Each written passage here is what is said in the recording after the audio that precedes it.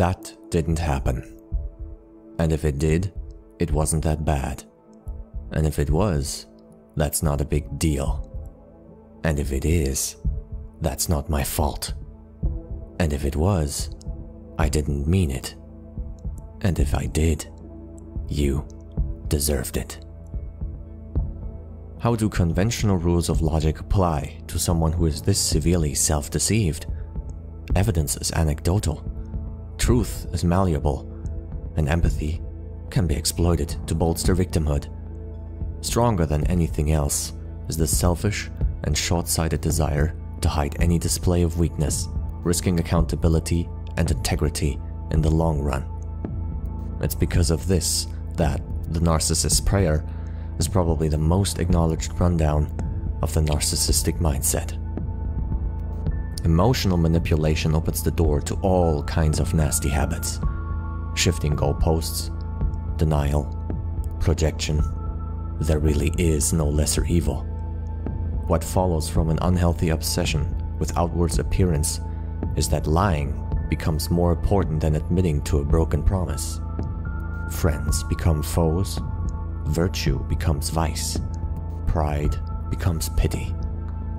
Abusing victimhood as the ultimate defense, what remains is a need for constant public admiration and the willingness to lie in order to get it. But for how long can someone rationalize their mistakes until they start believing their own lies? Are there any methods to the madness, or are they numb to the cause? And is there any relief for such troubled minds? Well, I invite you to find out together with me how deep the rabbit hole really goes. My name is Baxter, and you're watching Reclusive in Renton.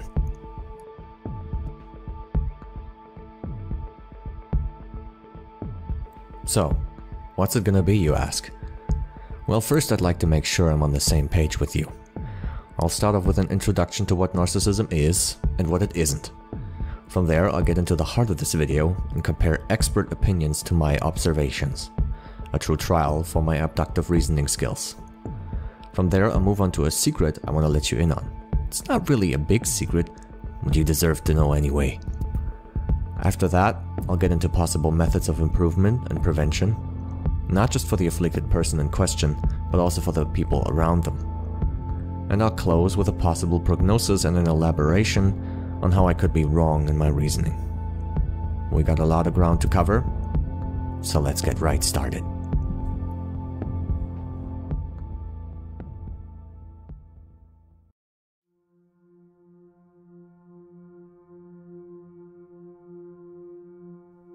Before I begin though, 1. This isn't meant to be an entertaining video. I am to educate and inform. Content this nature is difficult to listen to for longer periods of time, so please take breaks or even return later if you wish to do so. 2. Throughout the entire video, I will be referring to subclinical narcissism. This means that I'm not referring to the clinical definition of narcissism, which is narcissistic personality disorder, or NPD for short. This disorder is a diagnosis, something only a licensed psychiatrist or psychotherapist can make. I am neither, so I am strictly referring to the subclinical definition of the word as a personality trait. 3. Any analysis conducted within this video is entirely abductive reasoning. This means that any conclusions I come to might be true, but don't necessarily have to. As stated before, I'm not a licensed psychotherapist. As such, I'm not diagnosing anyone, and neither am I conducting an anamnesis. I'm simply speculating about motivation for, intention of, and use of certain behavior. This means that any conclusions I draw are my personal opinion and do not represent any professional mental health care, opinion, or advice. 4. This video is heavily focused on audio only, so feel free to listen to it in the background. I will try to keep it visually appealing and offer short summaries where necessary and helpful. Let me tell you, narrowing down narcissistic behavior is pretty difficult. In its entirety, it encompasses so many hurtful behaviors and flawed thought patterns that it becomes difficult to distinguish it from other close concepts, which I will discuss later on. But if you would ask me what the most discerning feature of narcissism would be, I'd answer ego. Let's start at square one. As children, we knew absolutely nothing about the world we were born into. Danger to brain or body lurking anywhere, we adopted a layer of security to help us deal with uncertainty. We lied when we got caught stealing a cookie from the cookie jar. We cried because we didn't get the Christmas gift we wanted. We pouted because we lost at chess. Fortunately, people took pity on us at first. These reactions protected our developing sense of self. Given it's an appropriate behavior for our age, since we received a great deal of attention from our parents, it served us pretty well, at least for some time. Over the years though, we started to realize that our selfish ways didn't yield the same results as they used to. With time, people started to frown upon our demeanor. "Act your age," they said. Our parents lovingly told us to understand that we live in a society where we have to be mindful of those around us. They showed us that things don't just go the way we want them to, and that we have to come to terms with that. We dropped our obsolete beliefs of getting what we want, when we want, and realized that other people's time is just as valuable as our own. We, more or less, came to terms with waiting in lines and working for our pay. Losing became part of the deal. We made the best of things and accepted to find common ground instead of giving in to selfish want. We learned not just about empathy, but started to understand and respect the feelings of those close and far to us, and how we impact the world with our actions and words. We started to carry our burden. We grew up and became adults. Now imagine a person who never matured into this mindset. Self-preservation becomes their priority one. Other people have their wishes and fears, but these are unimportant. What counts is if they got what they wanted. If not, insults and manipulation may follow. Building pipe dreams of power, wealth, or success, and deluding themselves into thinking that these dreams are reality becomes a habit. Narcissists mostly live in a lie. They're envious of those around them and deal with it by projecting their envy onto others. Such individuals see themselves as special or unique and, because of their perceived overinflated status, demand special amounts of attention or admiration. When this fails, and believe me, it does fail, their entitlement and rage gets the better of them. They start telling everyone that they deserve what they are owed simply because it's them. They put others down to appear superior, which only makes them look more arrogant in the process. Self-righteous, controlling, and pleased with their own folly, they like to manipulate those who want to believe their lies, and ostracize anyone who gets too close to either the truth or their true ego. And don't you dare criticize them, for it is the world's fault that they became who they are. In conclusion, narcissists construct a false sense of self on top of their true, fragile ego, which they try to protect at any cost. They distract from bad behavior and flaws in personality through copious amounts of mental gymnastics, illogical thought patterns, immature mental defense mechanisms, and ego defenses help to deflect any criticism thrown at them. What appears confident and charming in the short run unmasks itself as insecurity and spite with just enough time. Categorizing narcissism can be as difficult as accurately describing it. It's important to be able to tell the difference between similar yet separate concepts, especially when one is more visible than the other. That's why I want you to get to know the difference between clinical and subclinical narcissism. As I've already stated in the disclaimer, it essentially comes down to talking about a mental disorder versus a personality trait. Clinical narcissism is what you can inform yourself on by reading the Diagnostics and Statistical Manual of Mental Disorders, 5th edition, or DSM-5 for short. Here you have clear markers of behavior and cognition described as a set of symptoms. These include grandiosity, insulting arrogance, exploitation of others, lack of empathy for negative impact the narcissist has on other people, a fixation on fantasies of power, success, or attractiveness, seeing yourself as unique or special, the need of continual admiration from others, a sense of entitlement to special treatment, and finally, intense envy of others or the belief that others are envious of the narcissist. 5 of these symptoms have to appear in the afflicted person to qualify for one part of the NPD diagnosis.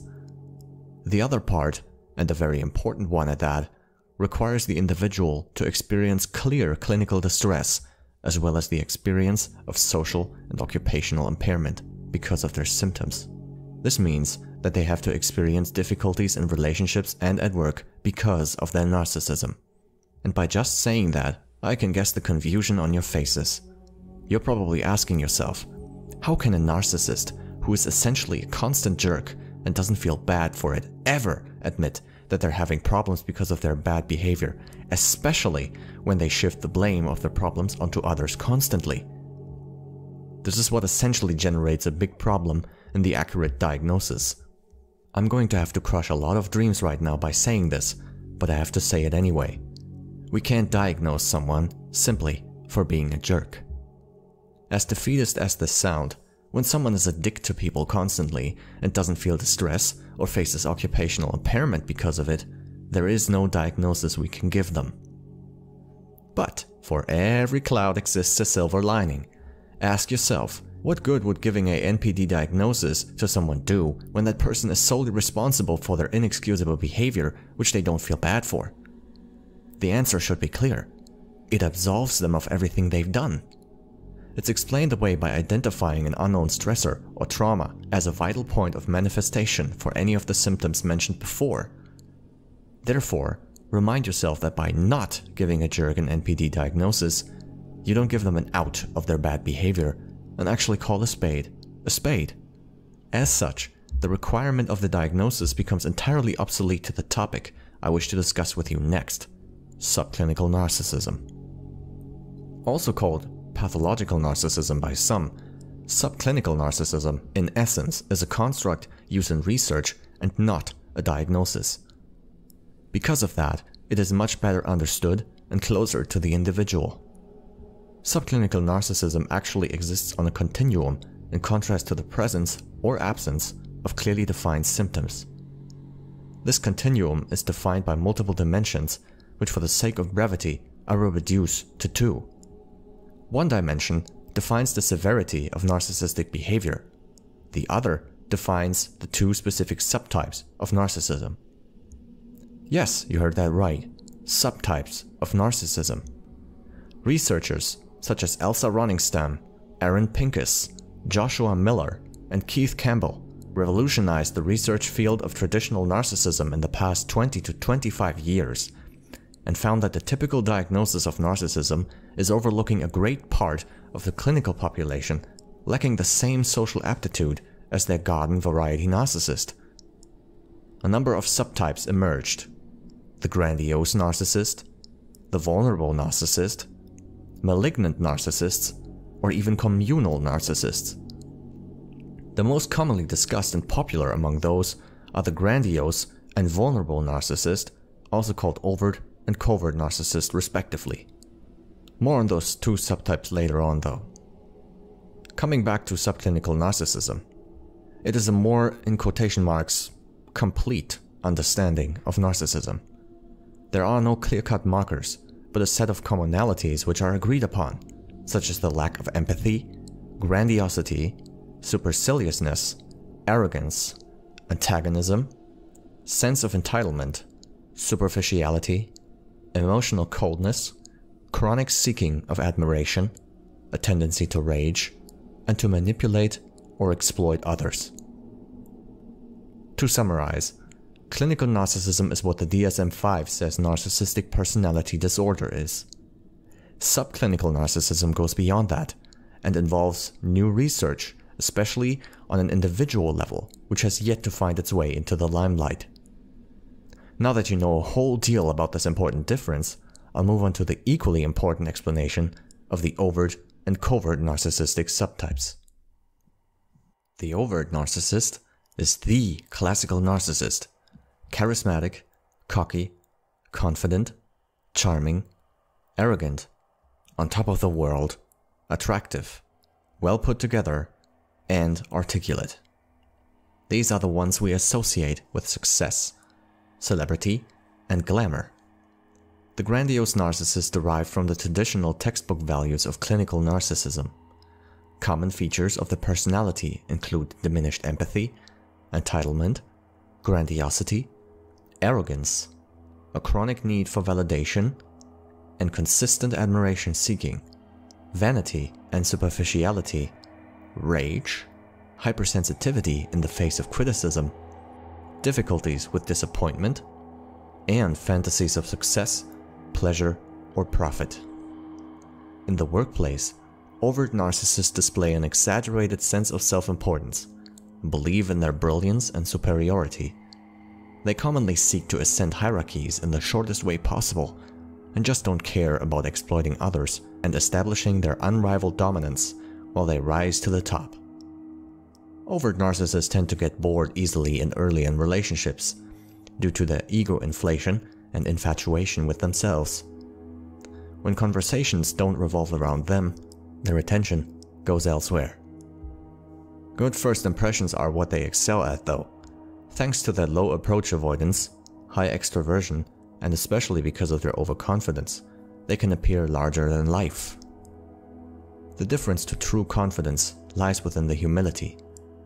Overt narcissists brag a lot about themselves and their accomplishments, while confident people don't feel the need to flaunt their CV everywhere they go. While these type of narcissists tend to look very good on paper, the longer you spend time with them, you start to realize that there are underlying issues with their behavior and outward appearance, as they constantly oversell themselves and are willing to bend the rules to get ahead. They play on the trifecta of hope, fear, and guilt to keep their partner stuck with them. Hope that things will go back to the good old days at the start of the relationship. Fear that by leaving the narcissist, their partner will end up forever alone.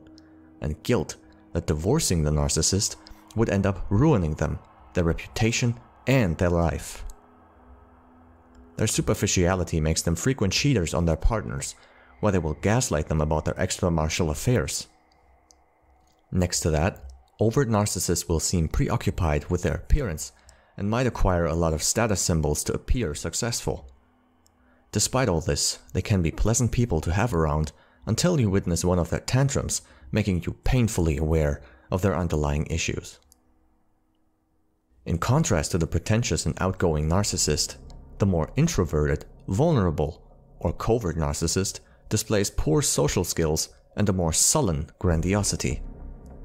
As the name suggests, they appear as vulnerable, victimized, sullen, socially less skilled, anxious, and resentful narcissists. Common personality traits include emotional coldness, social inexperience, insecurity, chronic dissatisfaction, entitlement, sullenness, lack of insight, envy or the projection of it, and manipulation through guilt.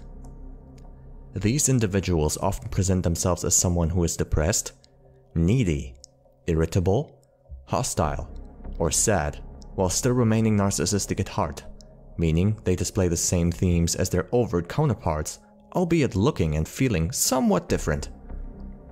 Their sullen grandiosity I mentioned shows itself in a more backdoor way. For example, I would have been great if the world wouldn't have denied me my popularity. Or, I would have been more successful if I had just received more opportunities for sponsorships that you get so easily nowadays. Or, I don't have to show up for an hourly work job. This is beneath me.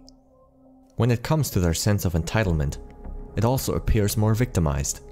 An example: I shouldn't have to take time for this class since I'm smarter than my professor. Arrogance is displaying itself as all the gifts and talents they have that they never receive validation or admiration for. Additionally, they will easily dismiss the opinions and valuable knowledge of other people. They constantly seek the admiration of others and will viciously criticize experts in their line of work, stating that the covert narcissist knows better than anyone. Inevitably, the covert narcissist will spend most of his time at home, reminiscing back to the good old days or brooding about their missing chance to return to greatness. They grow ever more impatient, angry, and sullen the longer they have to wait, as their peers are succeeding in ways the narcissist isn't. As a result, they will start to dismiss or refuse to acknowledge the hard work and effort others put into their jobs to reach their respective levels of success.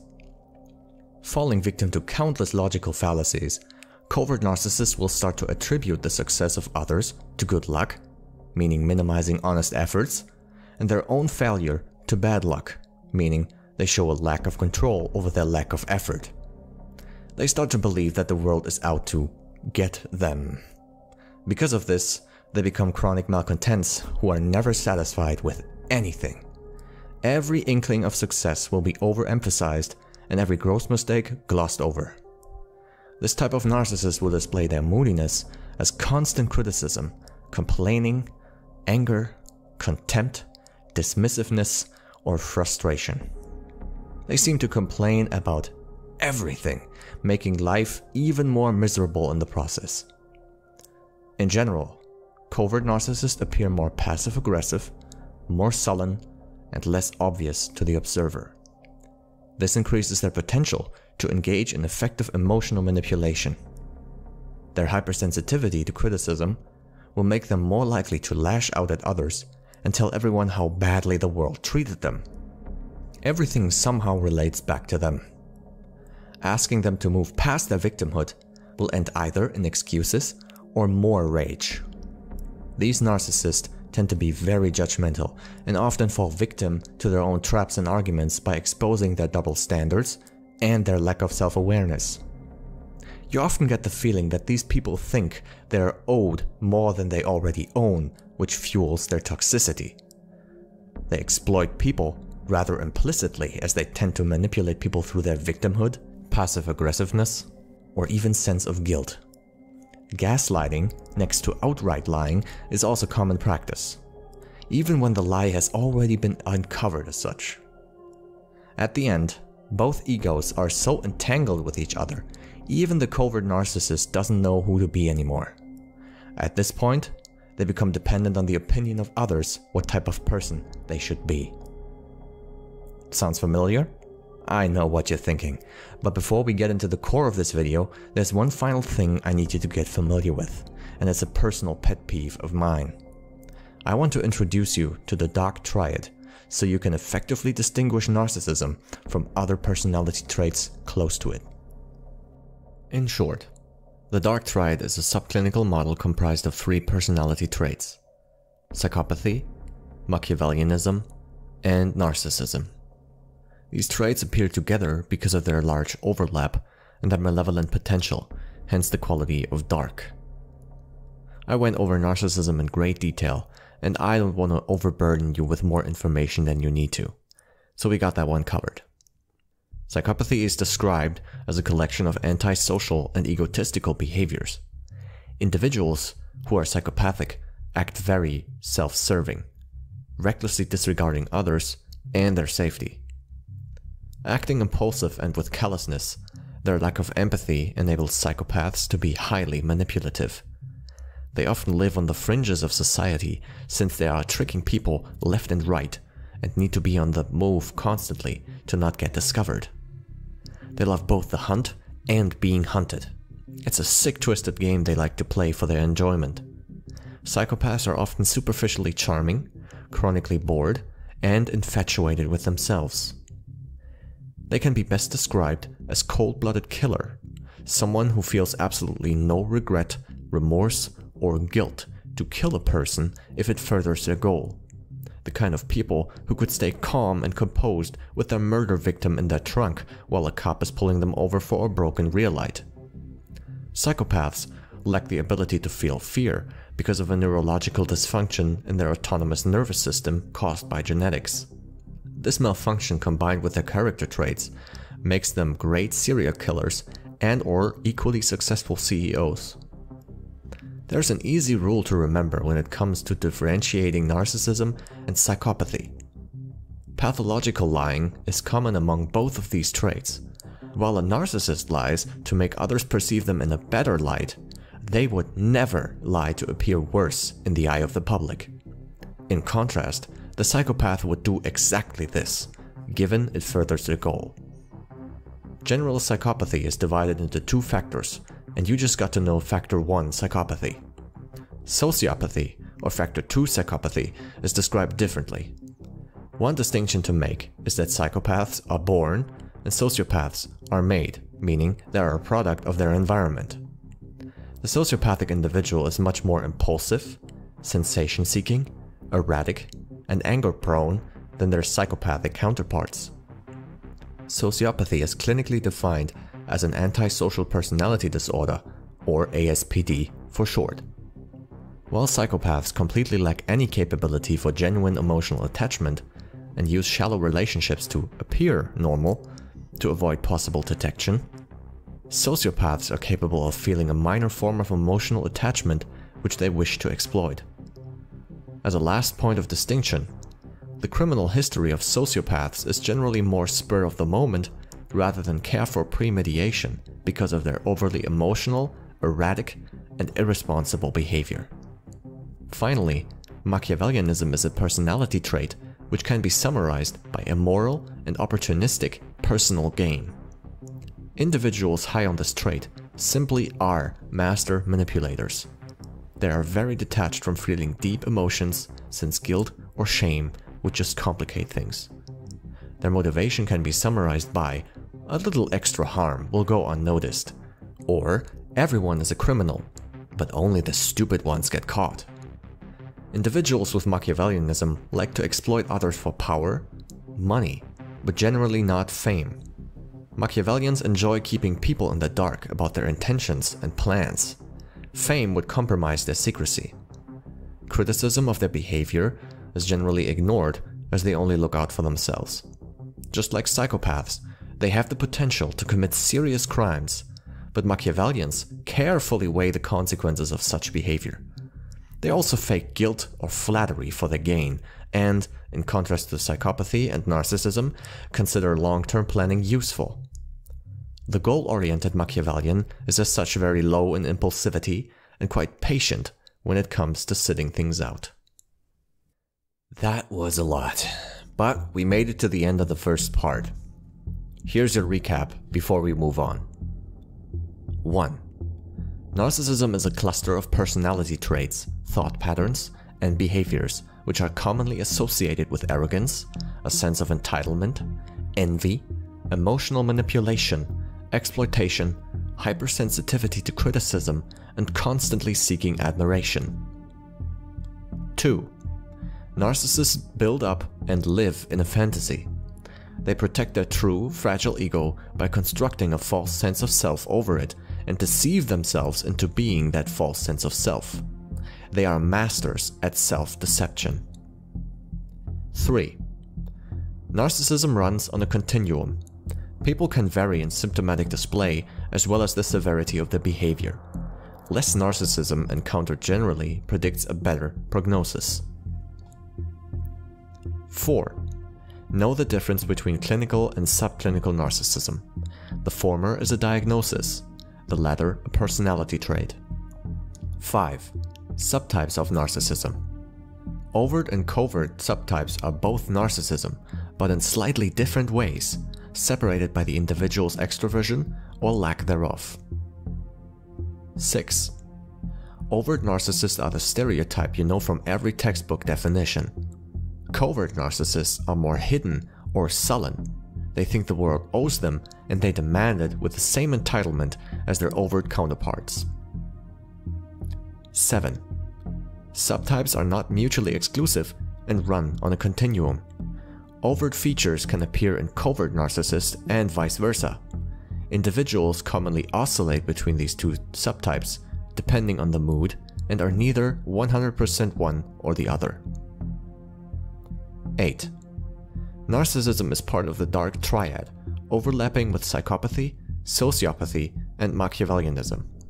All those traits have their subtle differences despite their overlap with each other, and exhibiting one trait doesn't necessarily predict that you also have the other.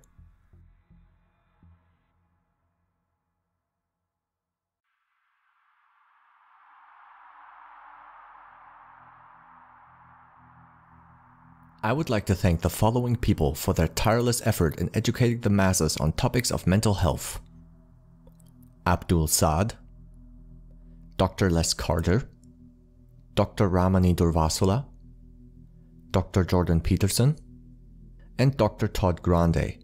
You will see many clips of all of them throughout this part.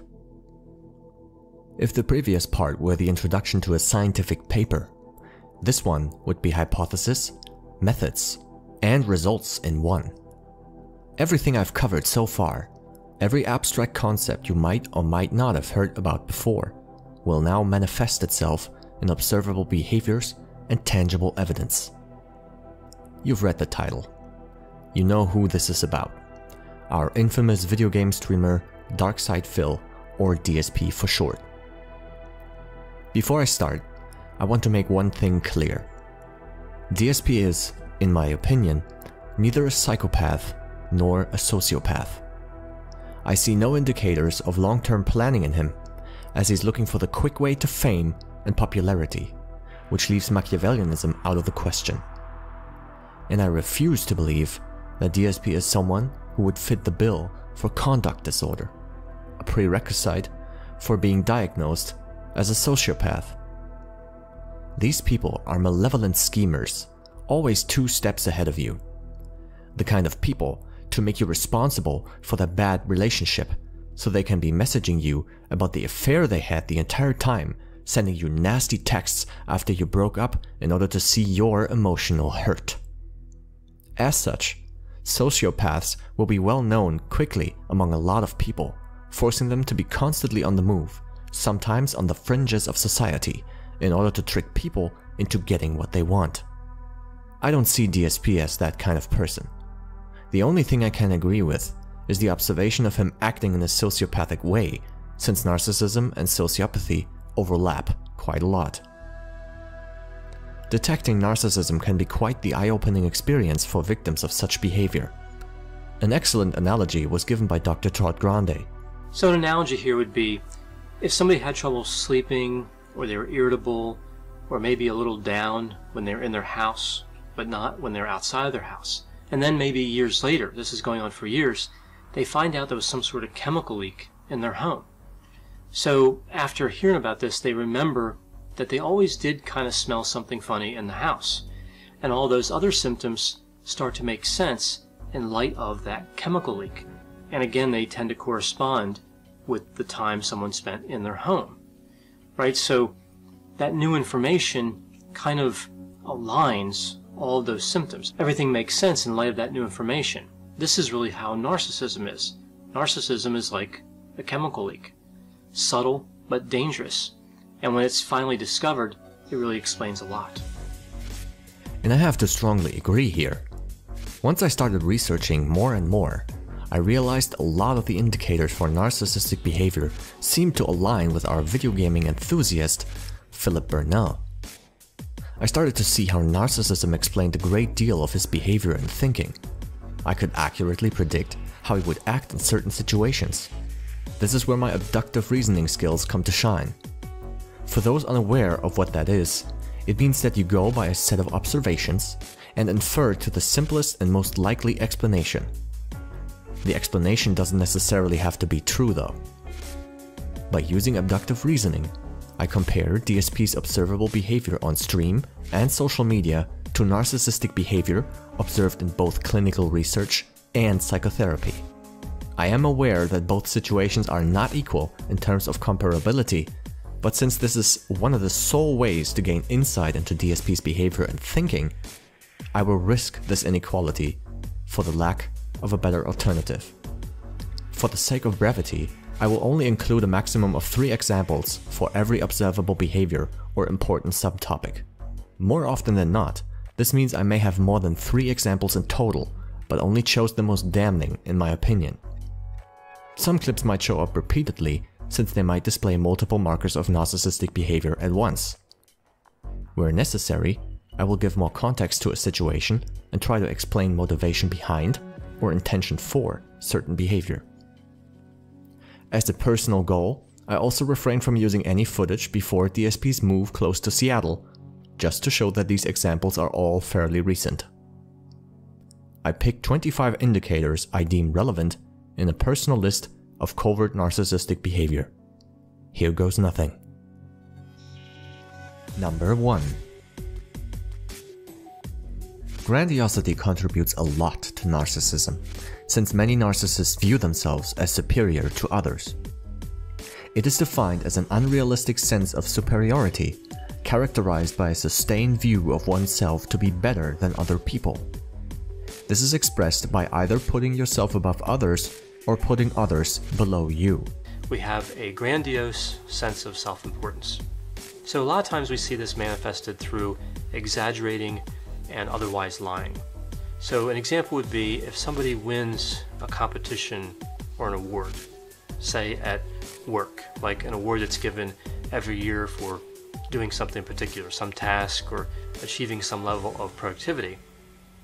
An individual who has this symptom may make it appear that their winning of that award was more substantial than when somebody else won the award in previous years. They distinguish between the similar awards or the same awards using hardships or characteristics that made it more difficult for them to get. So it's really an exaggeration and in many cases a lie that feeds back into this grandiose sense of self-importance. My autograph alone to some people is worth more than anything that Tevin will ever do in his entire fucking life, so choke on that, bitch.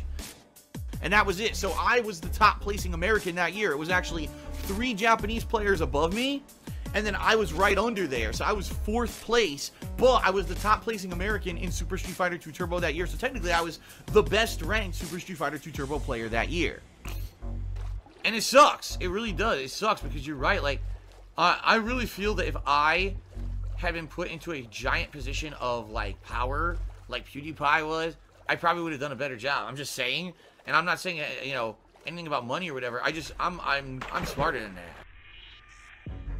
Unique to covert narcissists is the fact that their grandiosity is expressed in more hidden ways. The other point I want to make about the grandiosity of the covert narcissist, which hides their grandiosity, is that the grandiosity of the covert narcissist is what I call, it's constructed in the negative. Whereas the grandiosity of the overt, charming narcissist is constructed in the positive. So what they are, they're selling themselves, they're marketing themselves. Hey, this is what I am. It's flashy, it's colorful, it's exuberant. Whereas the grandiosity of the covert narcissist is constructed in the negative. It's hidden, it's latent, it's unfulfilled. It's largely about what could have been, what I could have accomplished if I was more well known, if people appreciated me, if people gave me the reverence that I deserve. So there's a real focus here on the perception of their specialness, which at some level has not been fully fulfilled. But I wouldn't be in this situation now if it weren't for the horrendously bad things that happened to me, you know, 4+ years ago. So it's kind of like, oh, now be happy that I get troll attention. Why should I be happy? I wouldn't be in this position if it weren't for the trolls to begin with. You see what I mean? So it's kind of hard for me to be happy for it. And how are memes hurtful? Because there's a meme out there that something that happened literally didn't happen, you know? And turning something that happened into something that didn't and making people believe it is fucked up.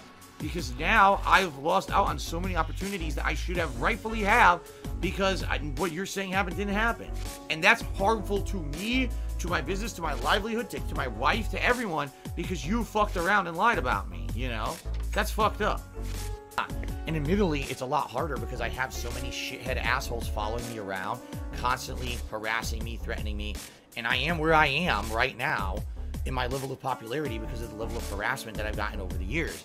If I never had this bandwagon mentality of people, oh, it's fun to make fun of Phil, keep doing it, I probably would be way more popular and I'd be in a position, a bigger position, not to say that I would be a top guy, but I certainly would probably be at least in a mid-level position of people who are content creators. I wouldn't be bottom of the barrel, you know? Closely related to grandiosity is the concept of hubris, or foolish pride. Here are some examples resembling hubris in DSP. When you have that strong hubris on the inside of you, you have a mindset that says, nobody tells me what to do. Put it worth for the dollar. He says, find a better way to do this. It's annoying to hear you go, I can't do it, then stare in chat, wait for an answer. No. I'll do how I want, and if you don't like it, you can go fucking watch somebody else or do it yourself. Jesus. Tell me what to do on my own fucking stream. How about you shut up? How about you shut your face? How about that? Okay, ready? Okay, by the way, I'm done now with Care Bear Killer. I really am. They basically, this person in stream chat, and I'm not trying to be negative or nothing, but this person literally contradicts the stuff I say on a daily basis and is very, very negative in the stream chat all the time. Now they're trying to tell me I'm a 10-year YouTuber. I have had more experience with copyright than anyone else. All right. I have worked with multiple MCNs. I've worked directly with YouTube, telling me I don't know what I'm talking about when it comes to copyright. Goodbye. That's it. That's the last straw. That really is it. Like, you're going to tell me, the person who's dealt with this kind of abuse and dealt directly with YouTube and 2 different MCNs over the years, that I don't know what I'm talking about. You can now take a step outside the chat, and we don't need to see you anymore. That's it. I'm done. That's it. You're going to tell me I don't know what I'm talking about, and I'm spreading misinformation in my own stream chat, and your negative influence on the stream chat every day, and you think I'm going to let you get away with it? Good night. Good night and good luck. Tweet from October 26th, 2018. There is nothing you can teach me.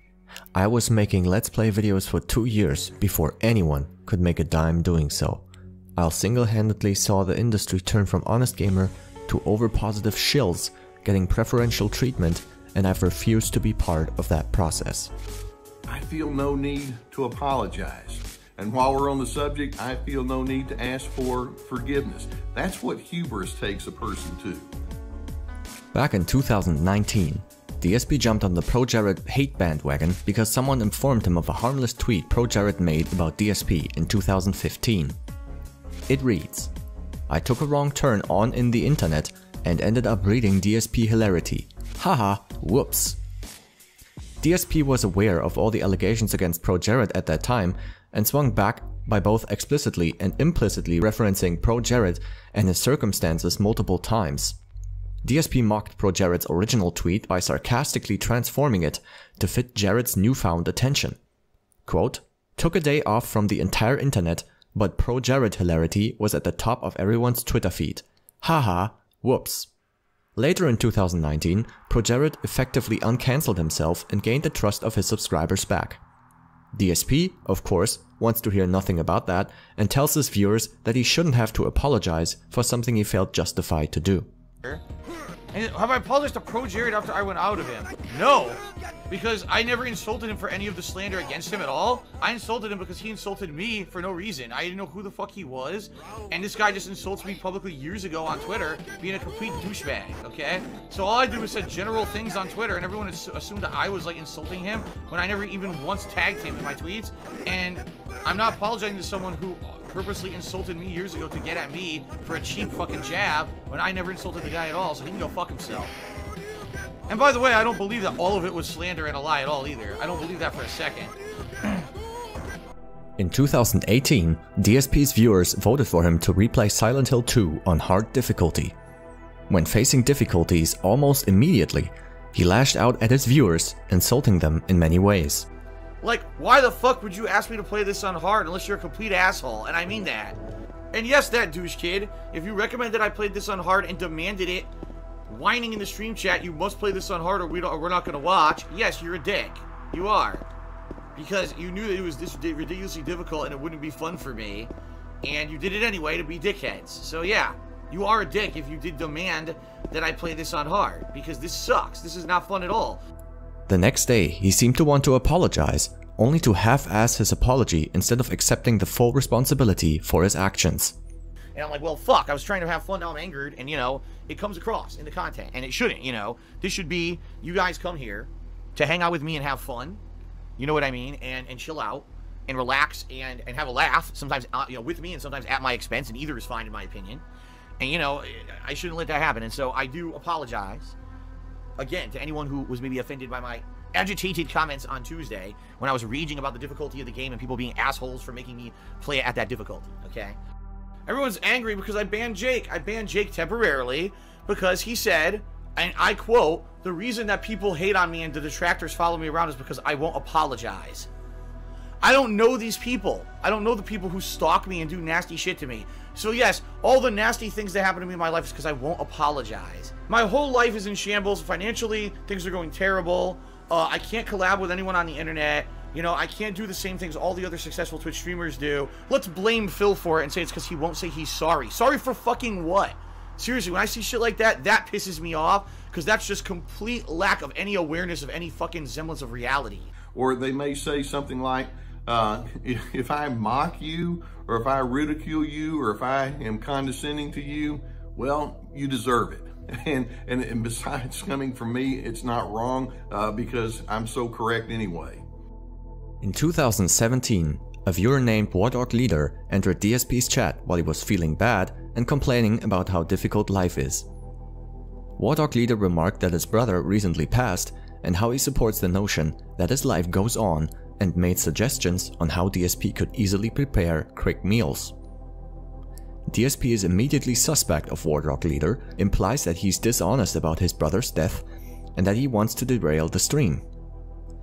DSP says that Wardog Leader is trying to make DSP look bad, bans him, tells him to run his own stream because he seems to cope better with stress, and calls him King of Suffering. Wardog Leader, there's no way for us to know if what you're saying in the stream chat is legitimate or not. You could be someone completely making stuff up, or you could be completely legitimate.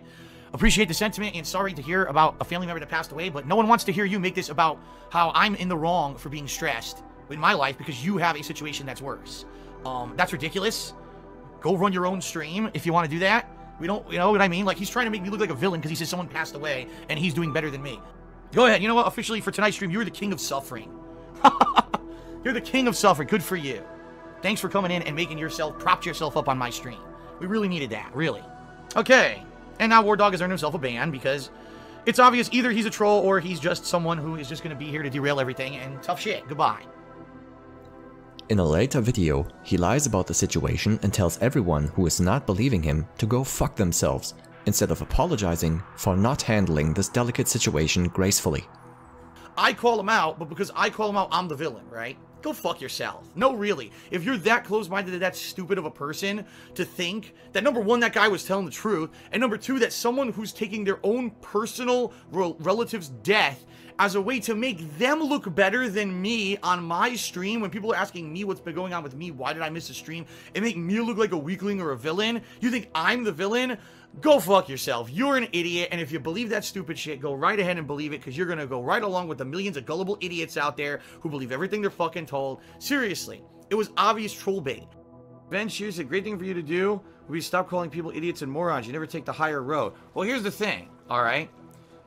People insult me every single day a million times, right? All I do is defend myself. So, if you're saying I shouldn't call him an idiot or a moron, okay, what should I just do? Say, gee, thanks for insulting me. You're really mean. And, you know, at least if you strike back, at least it doesn't feel like you're trying to be victim complex constantly, because I'm not.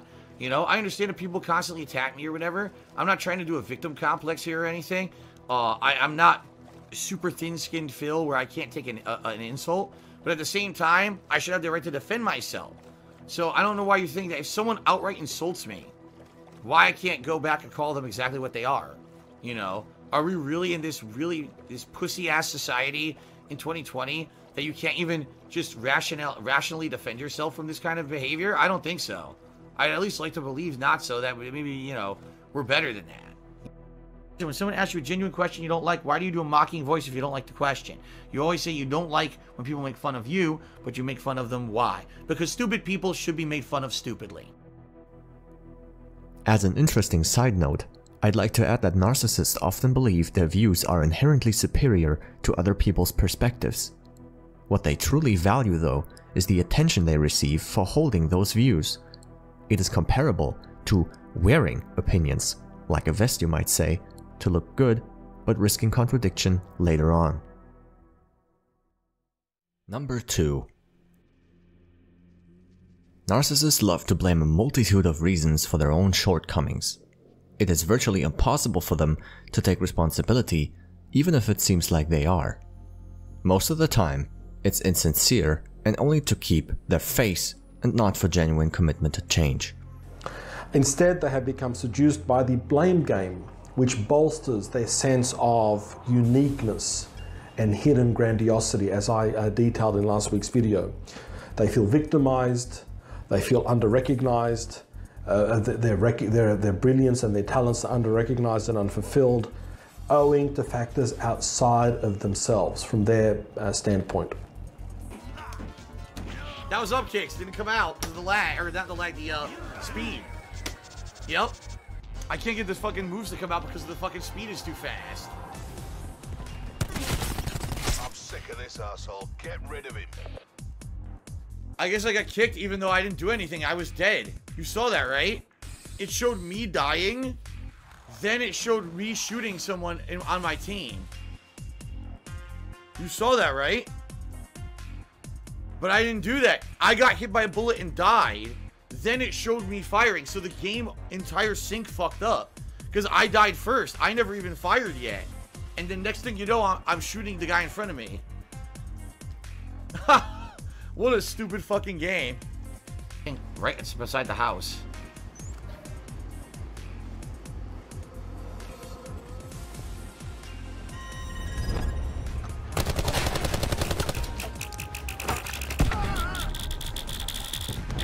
Well, I don't know how he knew I was in there. At all. There's no way he could have known unless he was stream sniping. So he must have been a stream sniper watching the fucking stream. Because how else would you know I'm in there? Well, nothing I could do about it. Amazing gameplay of a cheater. I love it. Use the sensor? I didn't move, so the sensor wouldn't have fucking worked, stupid. I know what you're thinking. How is DSP being a bad sport any evidence for him blaming people for his own shortcomings? Many people can't deal with the frustration of losing in a video game. Are they all narcissistic because of this? No, they're obviously not. But DSP blames a lot of things outside of video games for his problems as well. And I was stupid. By the way, I've said this a million times, there was no guidelines back then of how to be an internet personality, how to do it right and not make mistakes and hurt other people and piss people off. None of that. I was one of the first guys to actually do it like I did. I know that putting that out on Twitter is going to cause trouble. I know that logically in this head. I know that's stupid, you know, but I did it anyway. And it wasn't a mistake. It wasn't a mistake that I put that on fucking Twitter. No, sir, it wasn't. That was my depression pulling me out of a positive moment of my life at that very moment. Maybe, just maybe, people need to stop being these crazy ADD, attention-seeking, you know, viewers who are, oh my god, action everywhere, explosions everywhere, needs to be next-gen graphics everywhere, Throwback games can be fun, man. Why is it that games like this have an audience, but when I try to play them, people complain and don't want to watch? Why does everyone else get to enjoy indie games, but not me? Fuck that. Seriously, fuck that shit. Number 3. Covert narcissists are very sensitive to any form of criticism against them, as it is interpreted as an attack on their true, fragile ego. This is not often the case with overt narcissists. Now, there is a tremendous hypersensitivity observed in covert narcissism. In fact, this hypersensitivity to any kind of feedback, this is one of the patterns that will emerge in a relationship with a covert narcissist early on. They will often be lashing out at the world and always saying how unfair the world is. But one fine day, when you decide that you are done with watching them sitting there acting like a victim all the time, and you just say, you know what, just do something. Instead of complaining, just do something. They will typically react with absolute rage. They are very vulnerable in the face of any kind of feedback, constructive criticism, anything like that. And their hypersensitivity in the face of that can look almost like paranoia. They truly believe that everyone is out to get them, and they live their lives in line with that assumption. They really walk around saying, the world is against me. Okay. You're just gonna sit here and complain constantly about the commentary, then don't be here. Goodbye. Seriously, someone just sitting there. It's commentary sucks. It's too big. Shut the fuck up. I'm playing a platformer, trying to concentrate. What should I do? Be telling you about some fucking stories from my past, and I try to fucking play this super hard platformer? How about this? Eat a dick and get the fuck out. Jesus Christ, some people, man. Shouldn't you just have thicker skin and not let what teenagers say about you online mean anything? Wait a minute. So all I'm doing is I'm putting out a gameplay stream, right? It's a fun gameplay stream. It's meant to be a fun interactive thing where we just hang out and have a good time playing a video game. People come into that stream and insult me and make up slanderous, disgusting things, defamatory statements, real nasty shit, and they throw it all at me. Oh, shame on you for letting that get to you. What? What about the people who did it? How about we actually go to the root of the problem? The mercilessly unconscionable shitheads who they have no morality, no feelings of right and wrong inside of them. They think that insulting people and doing nasty shit is like okay. Why are you gonna blame the person who was insulted for letting you get to them? How about you blame the people who were insulting in the fucking first place? Alright, Third Eye the Third, you should really watch what you say, because I'm about to ban you again. I seriously am. You're such an idiot for saying what you just said in the stream chat. I'm not even gonna fucking repeat it. I'm seriously not gonna repeat it. You think being a fucking paid shill equates to working hard? You're an asshole. You tell me someone like me didn't work hard, but just because I'm an outspoken guy who's always honest over the years, that I didn't work hard, but these fucking paid shills did? You're a fucking asshole. You're talking to the wrong person and you're in the wrong fucking stream. Number 4. As narcissists see themselves better as others, they also believe that they are special or unique individuals. The third symptom criterion is this idea that the individual feels special, unique, and only high-status people or other special or unique people could understand them. So really this symptom criterion ties in with arrogance, which is the last symptom criterion. Now, an important point about this symptom criterion is it's not always necessarily a positive way of being special. Oftentimes it is. Oftentimes it's special as in somebody has the highest level of performance, they have the most money, they have the most physical beauty. But sometimes it's more of a wounded hero effect, where they're special because they have some sort of emotional struggle or emotional damage, and only certain people can relate to that damage. So this sometimes really manifests more in a way of looking for attention, for being sensitive or emotionally special, not always, as I mentioned, in a positive way. I'm the guy who can actually be honest with you and tell you what I feel and not have to worry about any repercussions from a sponsor or any repercussions where people won't come back to my streams to see that game because there's a million other games right around the corner I can play. I'm in a very unique position. In a lot of ways, I consider myself lucky. I like having the freedom I have. I like not having to bow down to any particular authority figure and do something to make a paycheck. That's a good thing, right? No, like, once you're oversaturated, you're oversaturated. You know what I mean? I'm just happy to have gotten in at a time when, you know, I can actually get attention for what I'm doing and not feel like I'm lost in the shuffle. And I'm unique enough because I've been around long enough and I have a reputation, although it may not be a good one. I still have a reputation and people want to see what the hell I'm doing with new releases and they want to tune in and see what Phil's up to. And that's a good thing. I've told you guys a million times I don't see myself as anything special or important. That I never thought that I was like, oh, I'm some special content creator and I deserve extra treatment or I deserve something special other than other people. Why do you think when all the other YouTubers, alright, we're all getting into these exclusive marketing partnerships with the companies to get these games early and shit, I was lining up outside of GameStop at midnight like everyone else to buy them, right? You heard that right. I'm actually torn on this. On one side, DSP is clearly behaving like an individual who sees themselves as special or unique.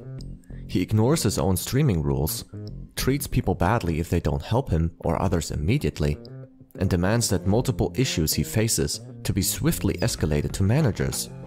That's what a Karen does. Here's one clip in line with what Dr. Grande mentioned, where DSP makes only depressed people relatable to his struggles in life.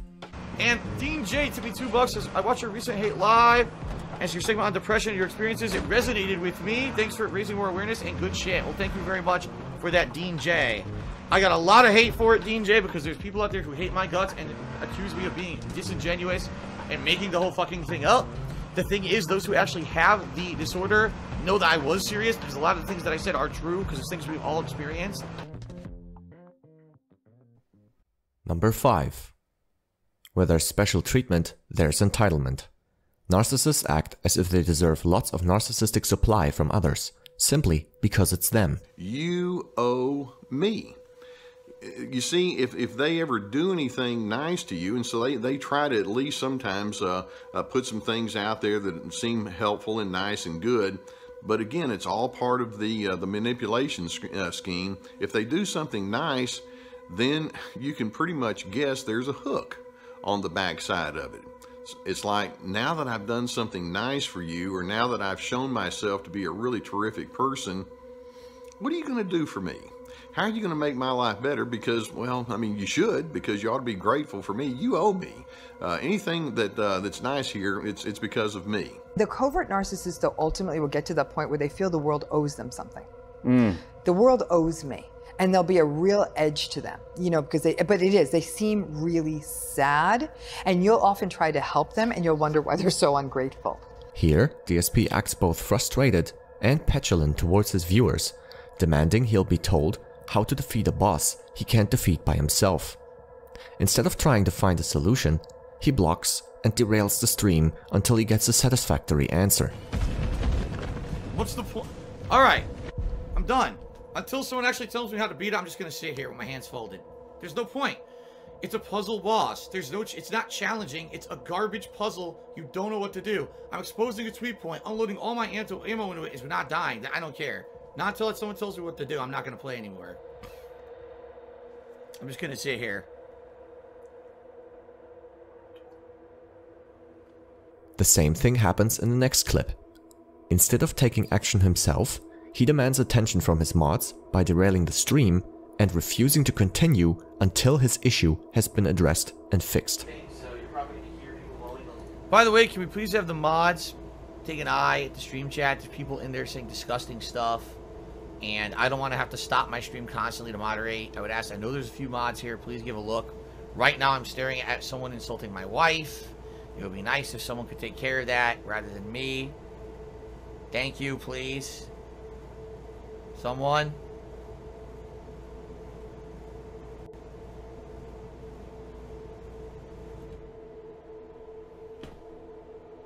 Anyone? Hello? Hello? McFly? Hello? Bueller? Bueller? Bueller? Is no one here? There were mods earlier. I know for a fact there were mods here earlier. Because truth of the matter is, I'm owed a lot of fucking positivity in my life. I'm really, you know, the fact that every day I'm harassed, that my wife is attacked, that I've got my personal life in shambles because of these fucking people and what they've done for me. Karma owes me huge. I hope karma comes fucking calling, because I'm going to win the lotto. It's that simple. You know? Seriously. So I am not fucking worried whatsoever. Let karma come on and do whatever it needs to do, because I am owed some positivity in my life after the years of fucking systematic fucked up harassment that I've gotten from really messed up people across the globe. Another facet of entitlement. DSP will blame mistakes he makes on him being just human, while the mistakes of others are the consequence of their terrible personalities. But if they make the same error, if they say something that they feel that they know wasn't right, then they'll say, oh, I'm just a human being. Sometimes I make mistakes. Entitlement means no rules for them, but the right for them to do as they want. And that can be angering. Flawed, and I mess up all the time, and I do stupid shit. I know that. I've never said I'm infallible. I know now as I get older and I'm wiser that I constantly make mistakes that I need to improve upon, right? That I 100% acknowledge that I've made tons of mistakes over the years, and that's one of the major reasons I'm in the situation I'm in. Please understand that. I'm not infallible. It's not, everyone makes the thing, oh, what is it? I did nothing wrong. I did everything correct. That's not my attitude, at least not anymore. Yeah.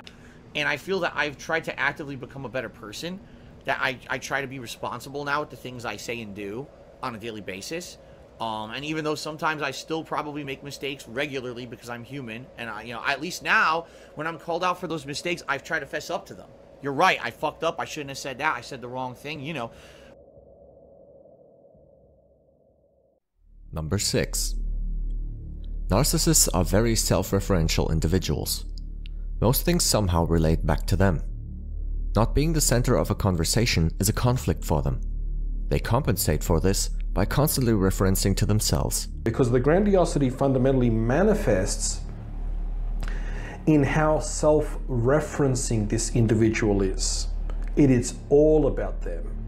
Their thoughts, their feelings, their sensitivities, their opinions. You keep getting scam calls? Dude, I got some crazy scam calls recently. I'll tell you in a second. Hold on, let me start recording.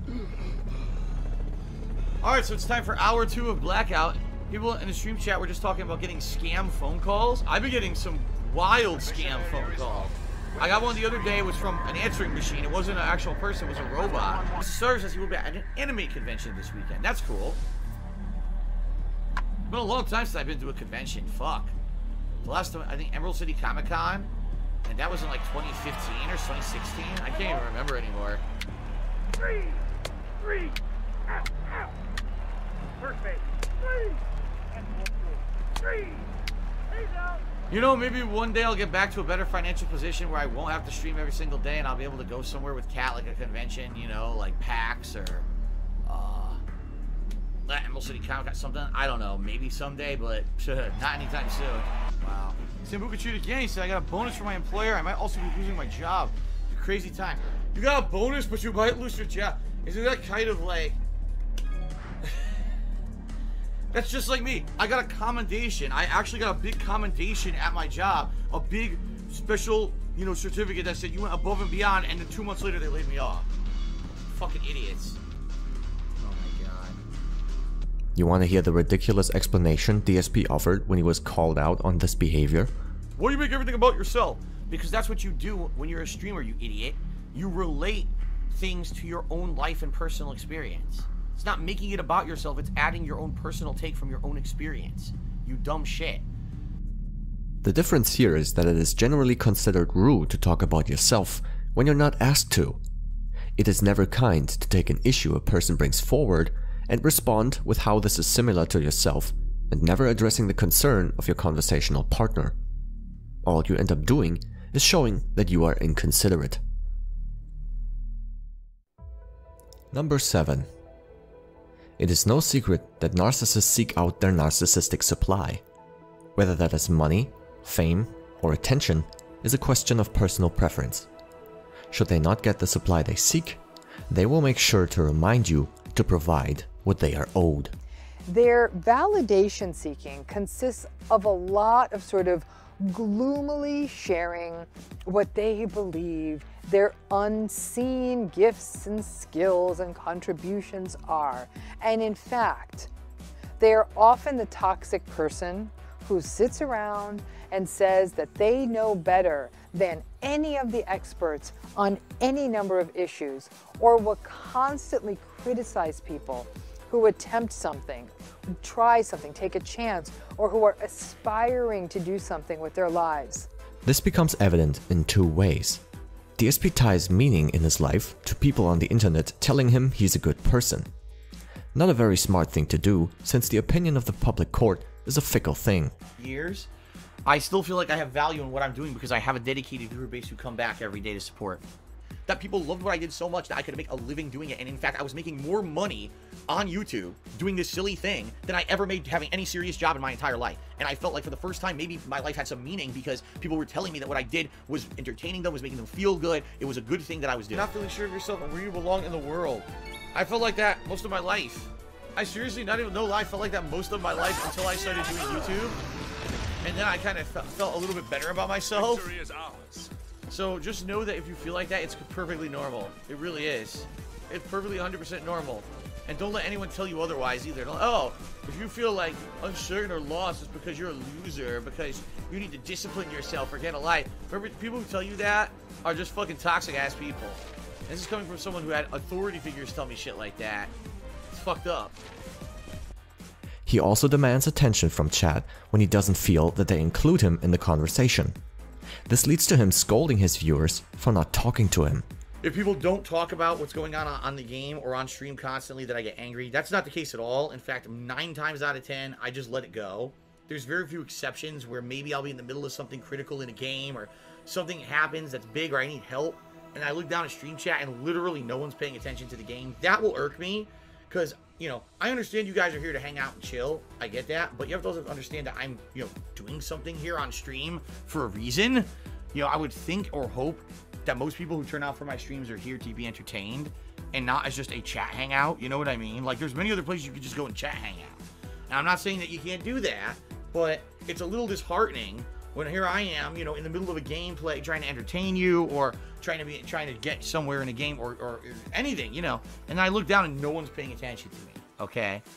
People in the stream chat are so distracted. They're talking about something completely unrelated to what I'm doing. I'm like, it's supposed to be an interactive stream. People in the stream chat have to completely derail the chat to talk about another streamer. And not to say that you can't do that, but I'm doing a special marathon event and they're talking about other shit. I'm like, here I am working my ass off trying to beat these incredibly hard, you know, boss runs with characters I'm not even used to. Oh, let's talk about another streamer. Okay. Great. By the way, if anyone wants to talk about stuff, feel free. You know? I'm more than happy to talk about stuff as I play this game, guys, but people are just kind of not really discussing anything towards me, so I feel kind of disjointed from the chat right now. As a side note, it seems that narcissists seek out people who maintain their high positive self-image while intentionally avoiding and putting down people who give them a harsh dose of realism. Seeking admiration is like a drug for narcissists, notes Dr. Mitcha Buck. In the long run, it becomes difficult because others won't applaud them, so they always have to search for new acquaintances from whom they get the next fix. This explains why DSP's chat is commonly associated to a revolving door. Number 8. Narcissists are no strangers to mental defense mechanisms. Their focus on winning every argument or just to prove themselves superior in conversation is dependent on a multitude of argumentative deadlocks, immature coping strategies, and falsehoods. And this reason is because they need to win. They are simply driven to do it because they're trying to protect a fragile sense of self. That's what narcissism does. So for them, it's something they have to do. It doesn't necessarily feel good for them, although it could, as I mentioned with the sadistic component, but it doesn't necessarily have to, but rather it can be something they do to prevent a greater pain. So they endure some suffering to avoid suffering even more. So in essence, they need to fight. They need to put people down. They need to be controlling, or else they have to suffer the consequences of realizing they're not really special, that they're not better than anyone else, that they don't deserve to be treated like they're superior. And for the narcissist, this is simply unacceptable. That's just bringing on too much pain. There is really something quite powerful about somebody trying to meet a need. And I think it's important not to underestimate that. Research tells us that narcissists are actually fairly persistent at attempting to achieve goals, and they continue to have positive feelings even after they fail at something. So if you take this together with the idea that manipulation is a need for them, this means that they'll do whatever it takes to meet that need. There's deflection. You see, keep in mind, they live with a sense of alternate reality. They have a very fragile ego, and so they want to interpret and arrange truth in front of them in such a way that keeps that fragile ego propped up. So when you come along and say, well, I don't agree, or there's something I think you need to consider, it's like, no, I can't do that. And so one of the primary things that narcissists do in the midst of differences with you is they go into a deflection mode. They'll do anything except focus on the topic at hand, because what that does is it allows them to have an upper hand, and they also want to make sure that they keep you confused, or they let you know that you're way off base, anything at all to keep them from having to answer your questions or to receive input that they don't particularly want to receive. So all I'm doing is I'm putting out a gameplay stream, right? It's a fun gameplay stream. It's meant to be a fun interactive thing where we just hang out and have a good time playing a video game. People come into that stream and insult me and make up slanderous, disgusting things, defamatory statements, real nasty shit, and they throw it all at me. Oh, shame on you for letting that get to you. What? What about the people who did it? How about we actually go to the root of the problem? The mercilessly unconscionable shitheads who they have no morality, no feelings of right and wrong inside of them. They think that insulting people and doing nasty shit is like okay. So that's not the case anymore. You know, I got thousands of people watching me on YouTube that I basically don't make any money on anymore. It sucks. It's not my fault. It's YouTube's fault. There's nothing much else that we can do. You know, there's a sick motherfucker on the internet called Tevin who likes to illegally restream my fucking streams and has an army of fucking trolls who are the only reason why he has any notoriety is because he copies my shit, and he eggs his trolls on to do negative shit like this, to come to my stream and to basically make fun of my girlfriend and do nasty shit. It's his fault that this kind of stuff happens, and anyone who supports that kind of fucking content is a mentally ill asshole who has no fucking conscience or morals. Then there's denial. Denial. So this is when somebody simply doesn't accept what's true. I don't really feel that there's anything that I definitively did that caused the trolling that's happened to me. I don't believe that. I don't think there's anything that I ever said or did that actually caused the hate against me. I think it was that viral movement of popularity on YouTube. It became the popular thing to hate Phil, and that's what it always is. Yes, I'm just gonna read them again. Are you guys ready? Threw his fiance under the bus and turned her private medical issue into a drama stream. Didn't happen. Demanded she never go to a hospital again, instead that they give her a pill and leave her where they found her. Didn't happen. Lied about money issues for a year. Non-stop begging for cash while flying a girl out to see him. Didn't happen. Used tax donations to move the woman in with him. Didn't happen. Used tax donations to marry the woman. Didn't happen. Double binds are something DSP likes to do as well. A double bind is a very specific kind of no-win manipulation, in which targets are presented with conflicting messages, each of which negates the other. In effect, they're told, do X and don't do X. When targets are playful, they might be criticized for never taking anything seriously. Then, when they're serious, they're told to stop being a drag and lighten up. The double message is be serious and don't be serious. Whatever the target chooses, the abuser responds with the other. Targets of narcissists can tie themselves in knots, trying to work out what the narcissist wants. But all the narcissist actually wants is to make the target fail. But it is of the power of my own viewers to decide how they spend their money, where they contribute, what they crowdfund, what they help, what they don't help. That's their choice actively. You're falling for the trap, is all I can say. You go watch those big guys who get paid the big bucks to play those games early. You fell for the trap. You basically fell into the black hole of early game promotion and the like, and basically it's going to hurt the industry, you know, more than help it. You make the wrong people rich. Is that who you want? Is that all you really want? Do you really want Twitch to become a website where there's 10 people who play everything early and get access to everything, and they're the only ones who can make a living doing this, and everyone else who you love, the genuine gamers, the people who actually care about the industry, the people who actually care about you, all right, and how you spend your money, those people, do you want them to go away because they don't get opportunities anymore? Because that's pretty much what's going to happen if it, you know, keeps going down this this road. Just being honest here. The double bind here is support whoever you want, but don't support the wrong people. I'm an independent guy. I want to be able to say what I want to say. If I want to criticize certain content creators, criticize certain game companies, I want to be able to do it and not worry about, oh no, now I lose a sponsorship opportunity. Oh no, now I lose this and that. It's bullshit. The whole game is bullshit, and I hate people like that who everything they say and do is carefully calculated so they can make more money. I refuse to do that because now I've lost out on so many opportunities that I should have rightfully have because what you're saying didn't happen. And that's harmful to me, to my business, to my livelihood, to my wife, to everyone, because you fucked around and lied about me. The double bind here is, I refuse to do sponsorships, but I should have them anyway. I really couldn't shave for my job. I'm shaving actually immediately following this stream. I'm shaving and showering because tomorrow's my day off with Kat. So since I'm actually going to be in front of real people, that's when I shave. So there you go. You know, I'm streaming on the internet on a tiny webcam. Not a big deal. Actually going out, I don't want to look like a bum when I'm with my wife. So there you go. The double bind here is, I want to look presentable for the public, but not for a public stream. DSP enjoys mocking people. Another deflecting tactic that narcissists can use is they'll go into the mocking and ridiculing style of communication.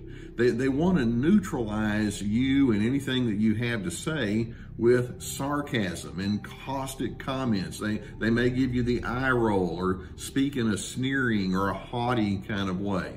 Or they may say something, as you talk with them about the problems, they may say something like, so you're telling me that I'm the most impossible person you've ever met and you've ever talked to? Boo-hoo, it must really suck to be you.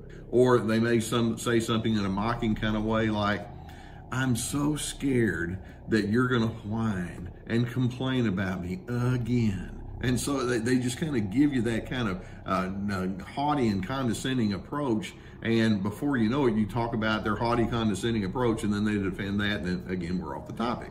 And people are so butthurt about me. They are so angry and butthurt. People who don't like me right now are probably typing away at their computers. I can't believe it. He reached another desk goal. How can he do that? Listen to how he answers this question. My butt hurts so bad. This question from Electric Sheep Dreams is so presumptuous. Like, how dare you presume to play the game that I love, and I have an approved list of criteria by which you must check off each checkbox in order in a certain period of time, and if you don't, ooh, you are just a plebeian. You didn't play that game with the Minecraft-approved plan of playing it. How could you? It's ridiculous. It's so pretentious.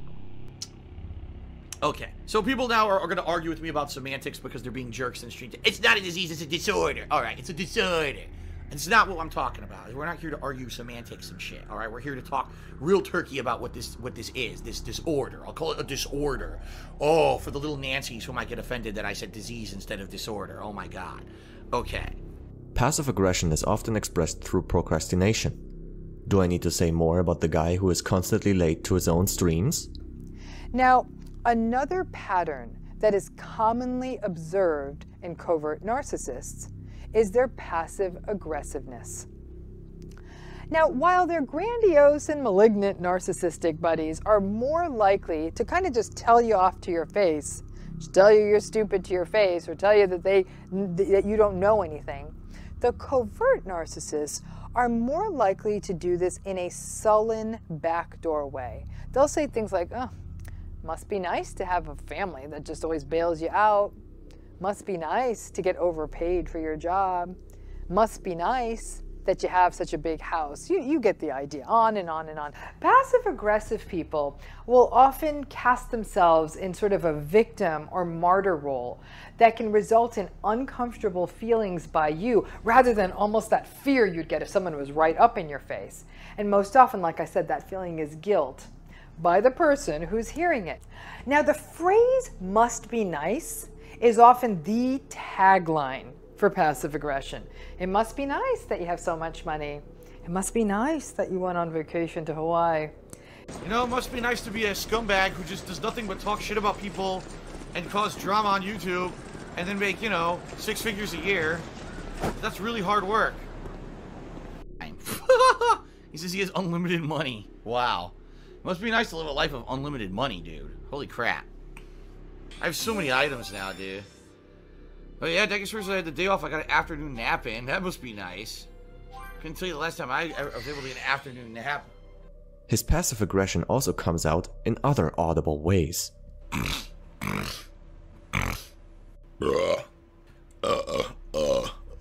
Oh my God.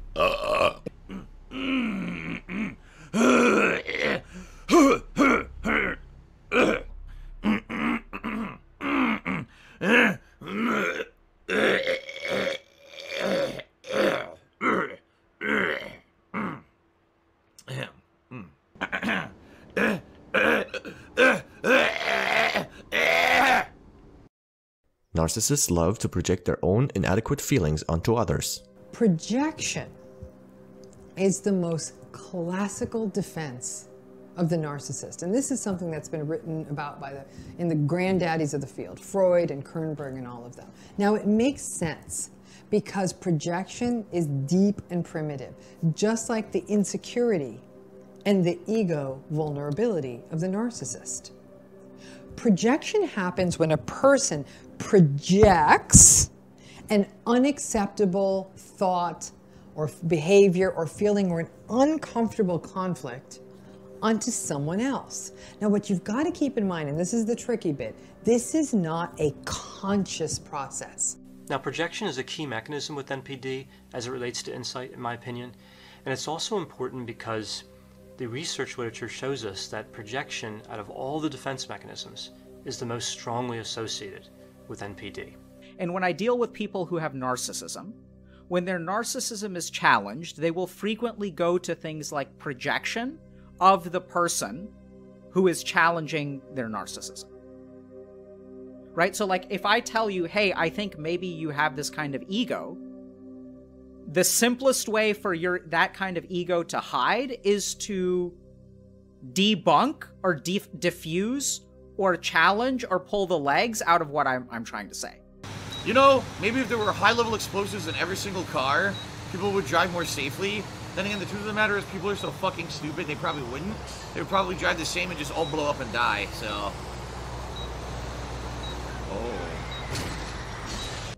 ATS 318 Cherry says, you're obviously giving people a heads up so they won't end up being disappointed when the streak ends. I don't get it because it's supporting you at the end of the day, so why are people pissed when the streak keeps going or if you bring it up? Because they're jealous. Because these people hate me for irrational reasons. There's no rational justification for them to go to the level of obsession and hatred towards me that they have. And then when they see me successful, they get so jealous that someone they don't like and they feel makes terrible content is getting success. That's what it is. Why on this planet do we have to always play the blame game? This is actually something unrelated, but why do we have to do this? When something goes wrong, there's always got to be a finger to point and someone who has to be responsible afterward. Maybe things are just fucked up sometimes. You ever think of that? Maybe things, though this isn't a land of lollipops and fucking rainbows, you know what I mean? And this is a serious world where things get messed up, and sometimes you just have to deal with the repercussions and say, how do we get past the blame game and say, can we just fucking get past that and find a way to make the problem fixed?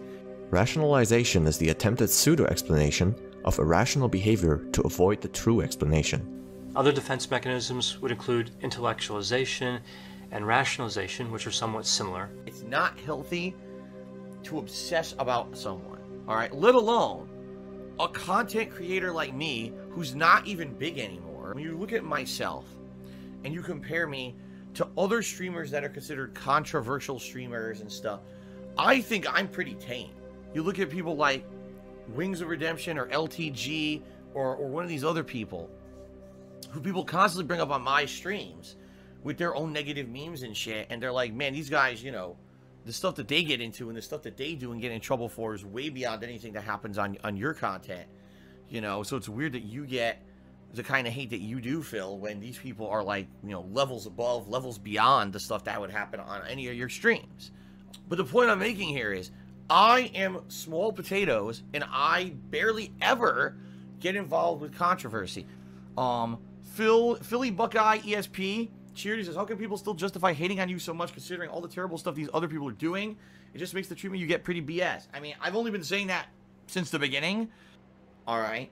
I'm proud of that. Even if you say my content is cringeworthy and terrible, at least I can say, you know what? Criticize me as much as you want, but look at these other people who have done these horrible things over the years, and now it's all blowing up in their face. Splitting is the mental defense mechanism commonly known as black and white thinking or all or nothing thinking. Splitting, which has a few different forms, but it's the tendency to see things as black or white, 0 or 1, and splitting can relate to oneself. So this would be an individual with NPD seeing themselves as always good, and it can relate to other individuals. And oftentimes this would be an individual with NPD seeing others as always good or always bad. A lot of times we believe that individuals with this disorder have difficulty relating to others as an equal. So they tend to put somebody in a category either above them or below them. And of course, most of the time we think it's below them. This is where we get the grandiosity and the superciliousness. Dude, now go look at any random YouTube video. There's so much disgusting stuff in the comments and everything. It's just a nasty place to be. Cody Carl's Charity said, how do you know YouTube comments are like if you don't have time to watch YouTube videos? Because all you have to do is look at any video randomly for 1 second. It doesn't have to be like you're watching a million videos. Just watch the comments of any random video, and you'll see it. You'll see the ridiculous and nasty, and what the fuck is this? Let them circle jerk each other and do whatever they want. They're just a bunch of negative idiots. They're going to keep doing it no matter what. I don't care what they make anymore. There's no point in even focusing on it. I'm here on Twitch having fun with you guys every day. That's what's important. Not what the negative idiots are doing outside of the range of what we do together. So, screw them. I mean, like, Taurus, like, seriously, like, you're a positive person in this chat. So I would feel really bad, like, banning you because you've been, like, a really positive influence. And I would hope that you're not doing negative shit on the back end to the other chatters, like some of these weirdos have been doing, and messaging other people and everything, which is screwed up in my opinion. You know, one thing you're going to troll me, now you're going to troll the other people who are here too, like, come on, man. But it's weird that I find out that you're also in this other stuff, and I'm like, I played both sides of the fence. You can't both like me and hate me. It doesn't work that way. That's not how life works. You can't do both. Because you can't play both sides, dude. You just can't. It's not a way to go through life, alright? And finally, upward social comparisons are those social comparisons where you compare yourself to people who are more successful than you. Covert narcissists are repeated offenders of this kind of behavior. With a covert narcissist, their personality doesn't have the ingredients there. They don't have the extroversion, they're highly neurotic, they're painfully shy, they've got the hidden grandiosity. So they're inferior, and so therefore they make what's called upward social comparisons. So they're painfully aware of anyone that's higher in the dominance hierarchy than them. And this triggers painful feelings of envy for this individual and feelings of resentment. PewDiePie, Markiplier, Jacksepticeye. Do you see a pattern? You see what I mean? They all look the same. They all dress the same. They all dye their hair. They all scream at cameras. You see what I mean? Their names sound the fucking same. See what I mean? They're all the same. It's all the same gimmick done ad nauseum, but the same dumb fucking kids watch them over and over and made them millionaires. It says, have you ever made up a wrestling persona? Jim Sterling has so much fun with it. Would you even think of a hobby like that? No, because I'm an adult. I'm not an idiot. The era of PewDiePie being pertinent to anything is pretty much dead. No one talks about the guy anymore. This is not surprising in the least. So I really could give a shit if he's the biggest YouTuber or not. I don't think anyone cares. If anything, most people have accepted the fact that the biggest YouTube channels are pretty much the least quality. Number 9. Next to subconsciously making themselves feel better, narcissists also enjoy to manipulate you emotionally. This occurs in different ways. They're natural manipulators. Remember, when you don't have normal access to empathy or you choose not to use it, when you are entitled but you're not skilled enough and not secure enough to make a direct ask, you get your needs met through manipulation. Okay, that's why they manipulate. They do not have the skill set to say, this is what I want, this is what I need. You need to value yourself to say, this is what I need or want. Character assassination is the practice to deliberately harm an individual's credibility or reputation. Instead of addressing the criticism at hand, negative character traits are assigned to the critic. Another deflection, and this is big, that narcissists do when you try to talk with them about differences. Notice they'll get away from the topic and they'll use character assassination against you. They'll overtly attempt to make you look foolish. This is a variation of the old tactic of shooting the messenger. For example, you talk with them about something that's important, you make a confrontation, they'll look at you with this contempt and say, everyone knows that the stuff that you say is just made up. I mean, why would anyone listen to you? Or you're always finding fault. And what they do is they'll throw these kind of character kinds of qualities at you of a very unflattering nature, hoping that you're going to take that bait and go off and discuss why your character is good, and before you know it, we're not talking about the topic at hand, which is what they want. Sam Bridges, now you're just being absolutely ludicrous to the point where I don't even know if I want to keep talking to you. He goes, well, you're saying that people can be gullible for believing detractors, but there's the argument your chat is gullible for believing you. Yes, when someone watches a person who's a content creator and they like that person, they tend to trust them. You could say that's gullible, or you could say that's giving them the benefit of the doubt, or you could say that's learning to trust them from a series of life experiences where they know that person is being truthful. Like, you have no point, Sam Bridges. You're trying to make me look bad. You're failing miserably, so my suggestion to you would be give up before you get your ass kicked out of the chat for good, because you're being a complete asshole tonight. You're so stupid. God. Hey, fuck you. Jesus, you're stupid. I actually fucking killed him. Oh, look, and that was a detractor, too. That was actually an idiot detractor, and he got completely owned by a fucking shitty handgun. What a dumb fuck. Look at this dumb fuck. Yeah, look what he had. He had a fucking rampart. What a horrible fucking piece of shit player. Wow. Congratulations. You actually proved my point about how dumb you fucks are. Haha. That was pathetic, bro. And it's funny because, again, there's so many people who all they do is bring down others, yet they wouldn't exist if those others weren't successful in the fucking first place. You know what I mean? Like, I have 1,000 people on my stream making fun of someone. Yeah, but if that person wasn't successful, you wouldn't exist.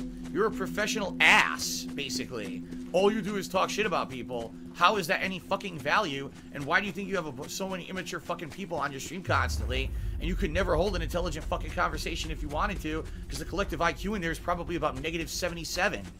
You know, it's like a vacuum of fucking stupidity. Controlling behavior is something that can appear often with narcissists. As they operate from a position of insecurity, control is a trait which gives them a sense of relief, while others suffer under their hard restrictions and rules.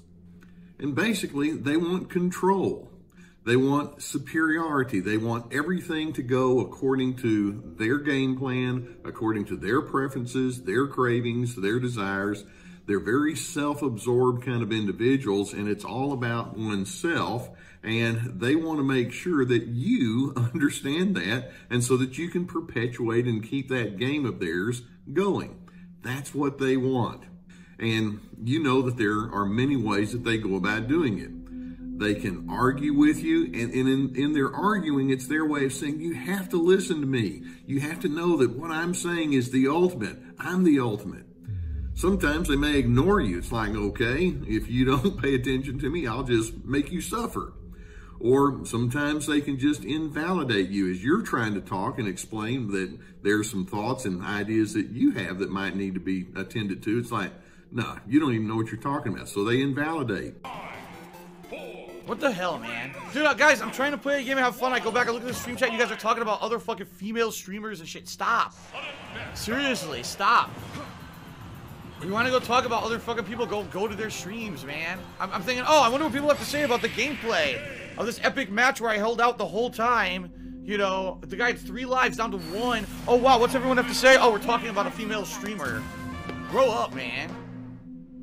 What the fuck?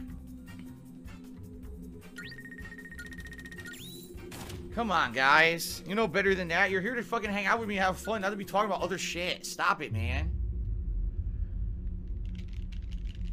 Opposable, yeah. Basically, everyone in the chat is basically being trolling and shit, and no one's talking to me, and no one's addressing the game. So I'm just gonna fucking focus on the game. I'm not gonna let my stream be derailed by people being stupid, because all they're gonna do is complain the game is boring instead of talking to me, which is exactly what I said on the fucking pre-stream. I said, if you think the game's boring, talk to me. We'll have fun today. Everyone ignores me, so fuck off then. I'll just play the game. Seriously, that's the attitude I'm gonna have, because I'm not gonna let the same 10 people who come here every day sit and whine that the game's boring. I'm just gonna enjoy the game for myself then. Now I can control everything.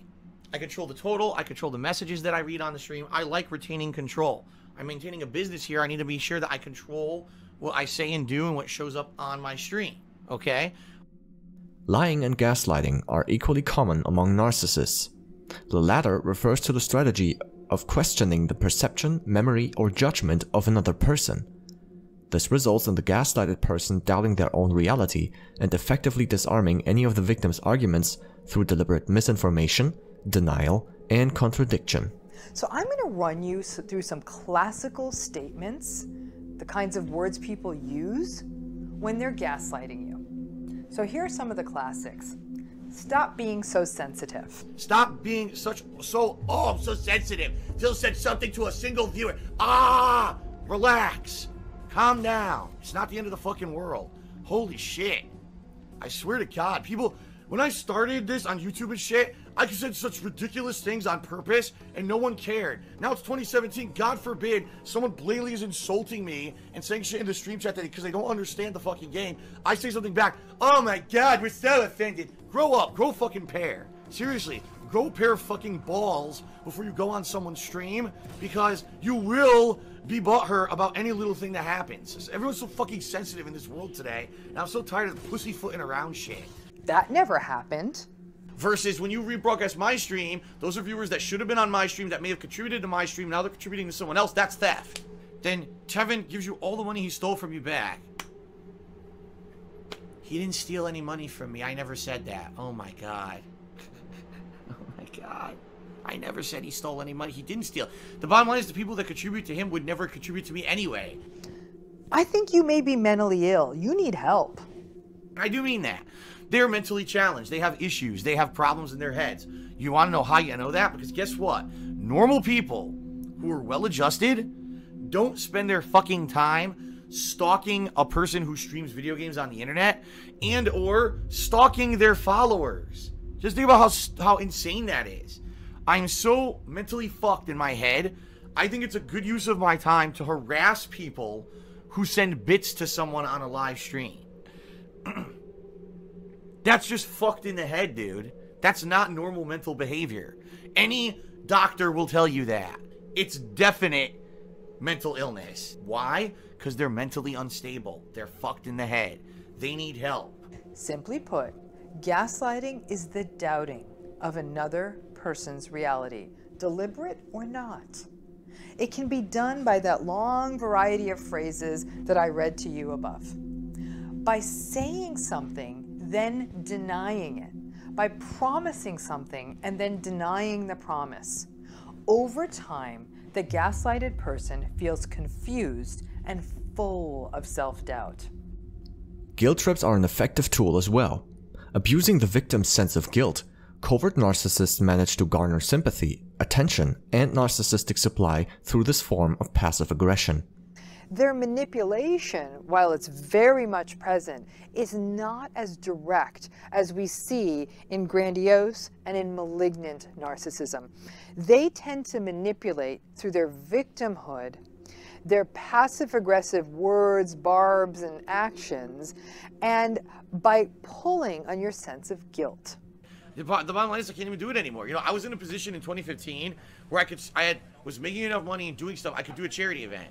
I had to call it off because of all the trolling that happened to me, and ever since then I've had a decline in income and shit because of all the trolling actions against me. So in essence, the trolls who criticize me the most are the ones who caused me to have the bad situation I'm in, and now I can't ever do a charity event because of it. So there you go. Now, alright, so any support you guys can lend, especially moral support right now, is fucking needed. If people could just be nice to me for a change. Not to say that most people are, people who watch my videos and streams, my God, you guys have been awesome, but... And the reason that I read that to you guys is because I just want you guys to understand that that means the world to me when I get a message like that. Like, it's been tough. You know, my life has been tough over the last decade. It has. And when I read a message like that, I'm sorry that I'm tearing up like a baby. But when I read a message like that, it makes me feel like it was worth it, you know? Like, all the shit that happened to me, and all the stress and the mental shit that I go through on a daily basis, sometimes, that it's worth it because there's people out there who got something out of all of this, you know? It wasn't just some dickhead in front of a camera, you know, doing stupid videos, that it actually meant something to people. And that means the world to me, that there's people out there that, you know, for a decade, Invalidation of people and or their arguments is another strategy covert narcissists use to win their arguments. Let's suppose that you have a difference or a conflict that you need to discuss with the narcissist. One of the first things they'll do is they'll deflect by going into the invalidation mode. They want to make sure that you understand that you're wrong and you're misinformed. For example, they may use deflecting statements like, how can you possibly think that way? Or you so don't know what you're talking about. Or you have no right to say that. Or this is ridiculous, which means you're ridiculous. So they invalidate who you are, what you say, what you feel. Lightning God, you have no idea what you're talking about. Lightning God is absolutely hilarious.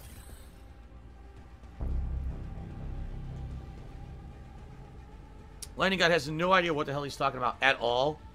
And he keeps telling me to get another job. Corey, you have no idea what you're talking about. I'm not even going to go into it. He just has no idea what he's talking about. Okay. Pizza May is retiring. That's great. What did he do when he was with Nintendo anyway? Nothing, so who cares? The biggest one of them all, the good old lie. Rather, I would say that narcissists tell these type of lies because the truth is offensive to them. The narcissist fully believes that they deserve to be successful, wealthy, skilled, the best at everything, rewarded in every way. The reason they haven't achieved everything that they want, everything that they desire, is because people fail to recognize how great the narcissist is. And that's really the foundational injustice for the narcissist. In the mind of the narcissist, the rest of the world simply isn't smart enough, good enough, attentive enough to understand the greatness of the narcissist and the kind of incredible impact the narcissist can have on society. Therefore, lying just isn't something that's done on a whim, done seemingly with no purpose. Lying actually sets the record straight. It's done to undo the injustice of the truth. The truth, what actually happened, the narcissist's actual level of accomplishments, wealth, whatever it is offensive and unjust. From the narcissist's point of view, lying is not only morally acceptable, it's morally mandated. They have to lie to set things right. To tell the truth to people would be to injure them, to expose them to this horrible crime committed against the narcissist, this idea that the narcissist did not receive the admiration that they deserve. This crime is so terrible that people just couldn't really understand it. So the narcissist takes the liberty of telling a lie that should have been the truth. And in essence, for the other people that heard the narcissist lie, their perception is the reality. In the minds of those people, the narcissist is great. The offensive truth has been erased and replaced with a just narrative. And that's really the point of these types of lies, to create a narrative that is consistent with the narcissist's self-image and to destroy any narrative that isn't. They continue to lie even when they've been caught in the deception. This is something we see with narcissism and sometimes with psychopathy.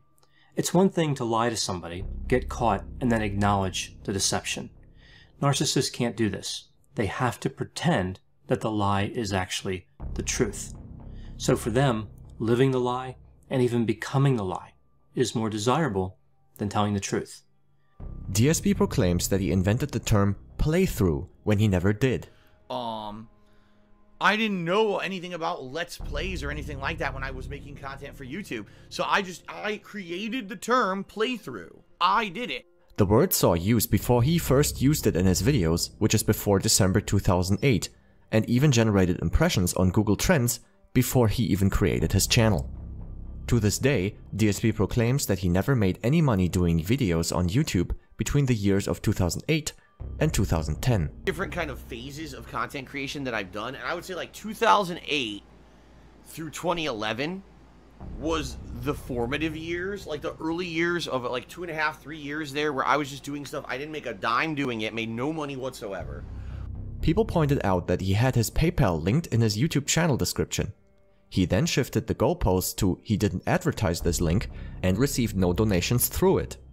Quote, "That link was there since the original Darkside Phil channel in 2008, but I never ever advertised it or talked about it. And nobody donated anything via that method either. They just physically sent me stuff, games, etc. You are a moron." End quote. Unsurprisingly, this is another lie. But anyway, thank thank you so much. I also want to say thank you very much to anyone who's ever donated. If you don't know what I'm talking about, you can go to paypal.com and send a payment to darksidephil@hotmail.com. I accept any amount, whatever you can, you feel like you want to give me. It is a donation.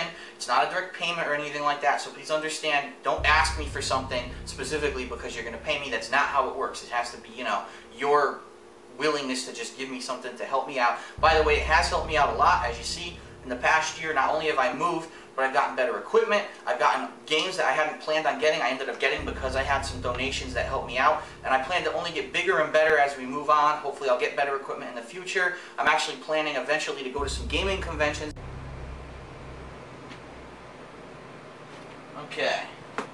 I want to say thank you to Pascal LaRue, who actually gave his second donation of all time today to me.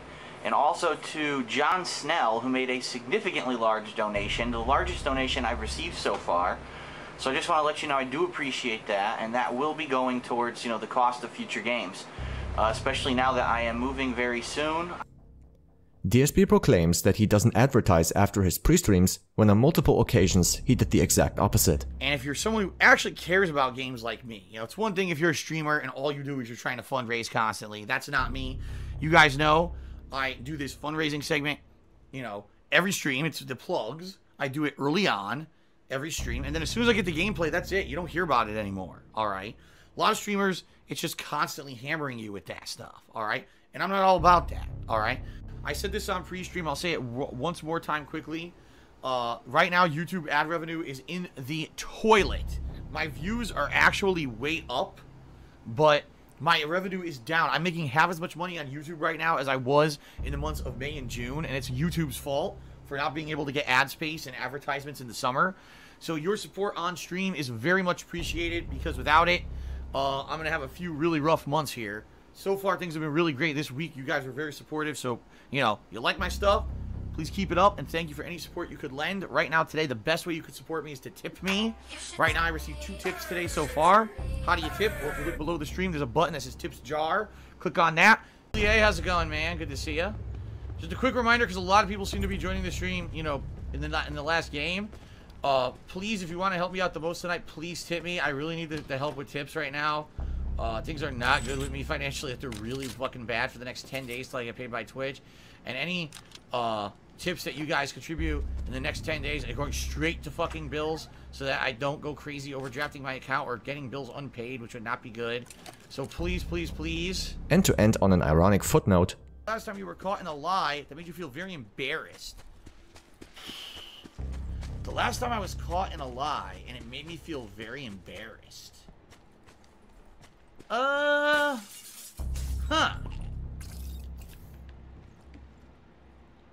Man, that's a tough question. That's actually imminent. Get to safety. I don't know.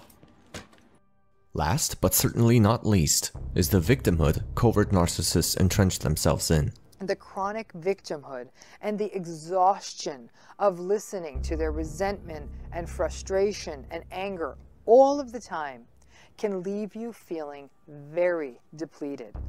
If you do keep falling for their tales of woe and their stance as a victim,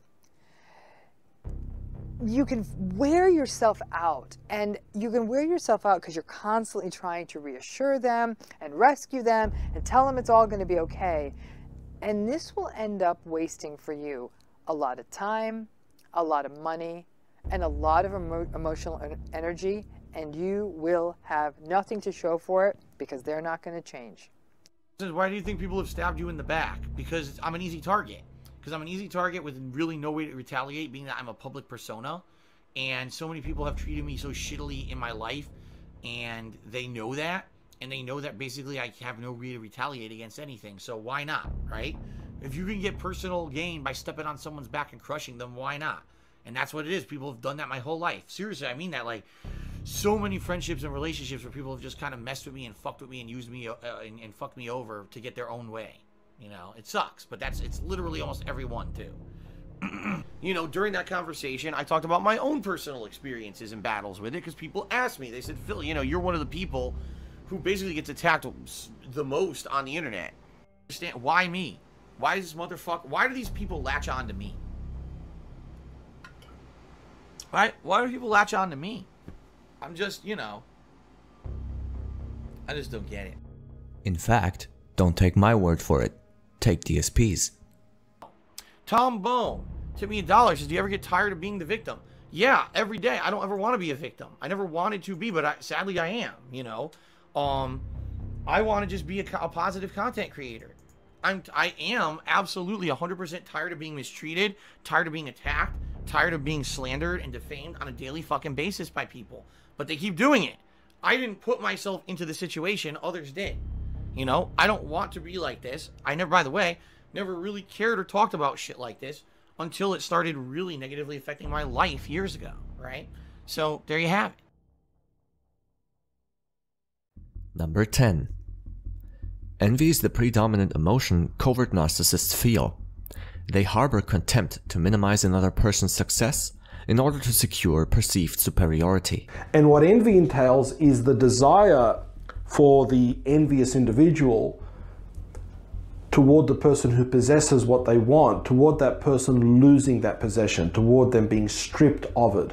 So it's a very primitive and powerful and hostile emotion. So they're painfully aware of anyone that's higher in the dominance hierarchy than them. And this triggers painful feelings of envy for this individual and feelings of resentment. So this is a person that is much more vulnerable to feelings of envy and those feelings festering into hatred and contempt. I don't even need to do any convincing here. DSP admitted to his own jealousy on multiple occasions. I have one final thing that I want to say, and this I mean from the bottom of my heart, all right? And I'll be honest with you guys, to some extent, when I see a big streamer who's way more successful than me, or I see a giant YouTuber who literally just did something really fucking stupid and got virally popular because of something stupid that they did, and now they're basically set for life because they're millionaires. When I see that, yes, it gets to me. It does. And I think it gets to all of us in some extent. We see someone like that, and you're like, man, you know what? Why not me? And you see that, and you're always going to have that feeling, that nagging feeling in the back of your head that, man, that should have been me, and that little bit of jealousy. And I can publicly admit that to you guys right now. I feel it. I do feel it. All right? I absolutely 100% feel it. And I get angry sometimes when I see those tweets. This person who's filthy rich and or so successful. Oh, life is great and everyone should be positive. And here, I'm going to share positivity with you. Of course you could share positivity because you're filthy rich, right? He said, when was the last time you felt the human emotion of envy? You know, I feel it from time to time. I'll be honest, I'm human, right? Everyone has it. But there's people who literally do less work than me and are making 2 times as much money as me on just doing YouTube videos. They don't even live stream. I'm envious of people who get to do what they love on the internet and don't have this insane negativity attached to it. I'm very envious and jealous of that they never had that toxic movement happen to them like it's happened to me. I've always said this, and people give me shit. Oh, Phil, you just say that because you're jealous of bigger content creators. You just say that because you wish you had their popularity and their money. I mean, let's be honest. Of course there's a factor of jealousy. Here's people who literally get up in the morning. Like I said, all they do, they get up. They have a team of people who feed them drama news. They pick and choose. They cherry pick the ones they think they can get the most toxicity out of. They milk that shit. They put out a video a day of bullshit that really is no kind of value or content. They hurt people and they make money doing it. That's their life. Number 11. With great envy comes great resentment.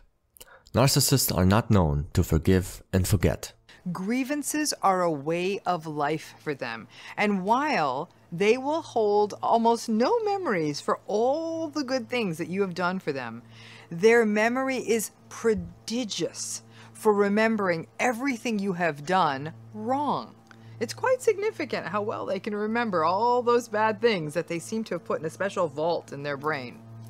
How do they bridge the gap between that idealized, grandiose self and the reality of their lives, which is often not very flattering? And the way that they bridge the gap is by obsessively focusing on what is blocking their greatness being actualized, and by becoming very angry and resentful at those factors or people or situations that they feel is blocking their greatness. So this is a person who has an incredibly deep capacity for resentment To this day, DSP is resentful that he never received the proper acknowledgement for his 4th place at EVO in 2007. And that was it. So I was the top placing American that year. It was actually 3 Japanese players above me, and then I was right under there. So I was 4th place, but I was the top placing American in Super Street Fighter 2 Turbo that year. So technically I was the best ranked Super Street Fighter 2 Turbo player that year. But no one wanted to acknowledge it. As soon as immediately after the tournament ended, I shit you not, it was like, write this off, it doesn't count, even though it'll be on paper that he qualified, or that he beat this guy and that guy, and then on paper, he made it to the finals and he's the highest ranked American. Doesn't count, because that was a bad version of Super Turbo. And so it's kind of an unwritten law or word that that year, even though I was the highest ranked American player, it didn't matter, didn't count. In the real Super Street Fighter 2 Turbo tournament, it was John Choi and Alex Valle who were at the top, and everyone else. No, it's bullshit. What it is they're so fucking egotistical and cocky, these West Coast Super Turbo players, they can't accept a loss or defeat. And they were so angry that they had to play a different version of the game that year that they purposely didn't practice. DSP is still upset about his past office job he was laid off from in 2010. It's a crazy time. You got a bonus, but you might lose your job. Isn't that kind of like... That's just like me. I got a commendation. I actually got a big commendation at my job. A big special, certificate that said you went above and beyond, and then 2 months later they laid me off. Fucking idiots. Finally, DSP is still holding a grudge about how wrongfully his former friends treated him over 4 years ago. I didn't hold a grudge against him. He's the one who didn't respond to me, cut off contact with me, then made a video saying that I was basically a bad person and that he was really upset about things that I had done over the years. So the ball would be in his court. We texted all the time, so I don't understand what his gripe was. I really don't. I don't get to this day. I don't understand what his big holdup. I really feel that there was like underlying pent-up issues that he doesn't want to talk about. A real person who has responsibility, who has respect, who acts like a true responsible adult, a man per se, rather than someone who's a coward, who hides, who has pent-up resentment, passive-aggressive behaviors. A real person will upfront tell you when there's a problem. They won't hold it behind closed doors, secretly pretend like it doesn't exist, and then all of a sudden blow it up in your face to make you look bad. It's been over 4 years, guys. That was the burned bridge. That was them telling me, we really don't want anything to do with you. Even though they with their very fake faces in the video, say, oh, we would like to still have a connection with Phil. The phone lines are open. The phone lines have been open. I've been texting you for 6 fucking months and you never responded. So it's not that all of a sudden magically the phone lines are open. It's that you didn't respond to me. It's basically facetious. It's them saying one thing and meaning another. They want to look like the positive guys who never had anything wrong. Okay? They do. They want to look like they were always in the right and they did nothing wrong and I was the villain. Because that gives them the way out. If you have a memory that's more than 18 months old, approximately, and when you pull that memory up to mind, if you still have an emotional reaction, that means you haven't fully articulated the memory. You haven't analyzed it causally. You haven't freed yourself from its grasp, and you're carrying it like a weight. And your brain responds to that. Like the more weight you're carrying like that, more baggage, let's say, the more of the stress hormone cortisol your brain produces. And cortisol makes you old. But if you're 30, 35, or 20, and most of the time you're thinking about your past, it's like your soul is trapped back there. And you need to free it through investigation. And the metaphysical language is appropriate because that is in a sense what you're doing. You're trapped in the past. It's like you got to break free of that so you can use all your resources to move ahead into the future. Number 12. Since the covert narcissist loves to establish their perceived superiority, they reserve the right to act condescending towards others. This shows in behavior where narcissists explain things others already know, minimize efforts of their peers, or tell others to relax. The last symptom criterion is the appearance of being arrogant. Sometimes we think of this as being supercilious. And this is one of the more obvious symptoms in terms of there's observable behavior that we can tie to it.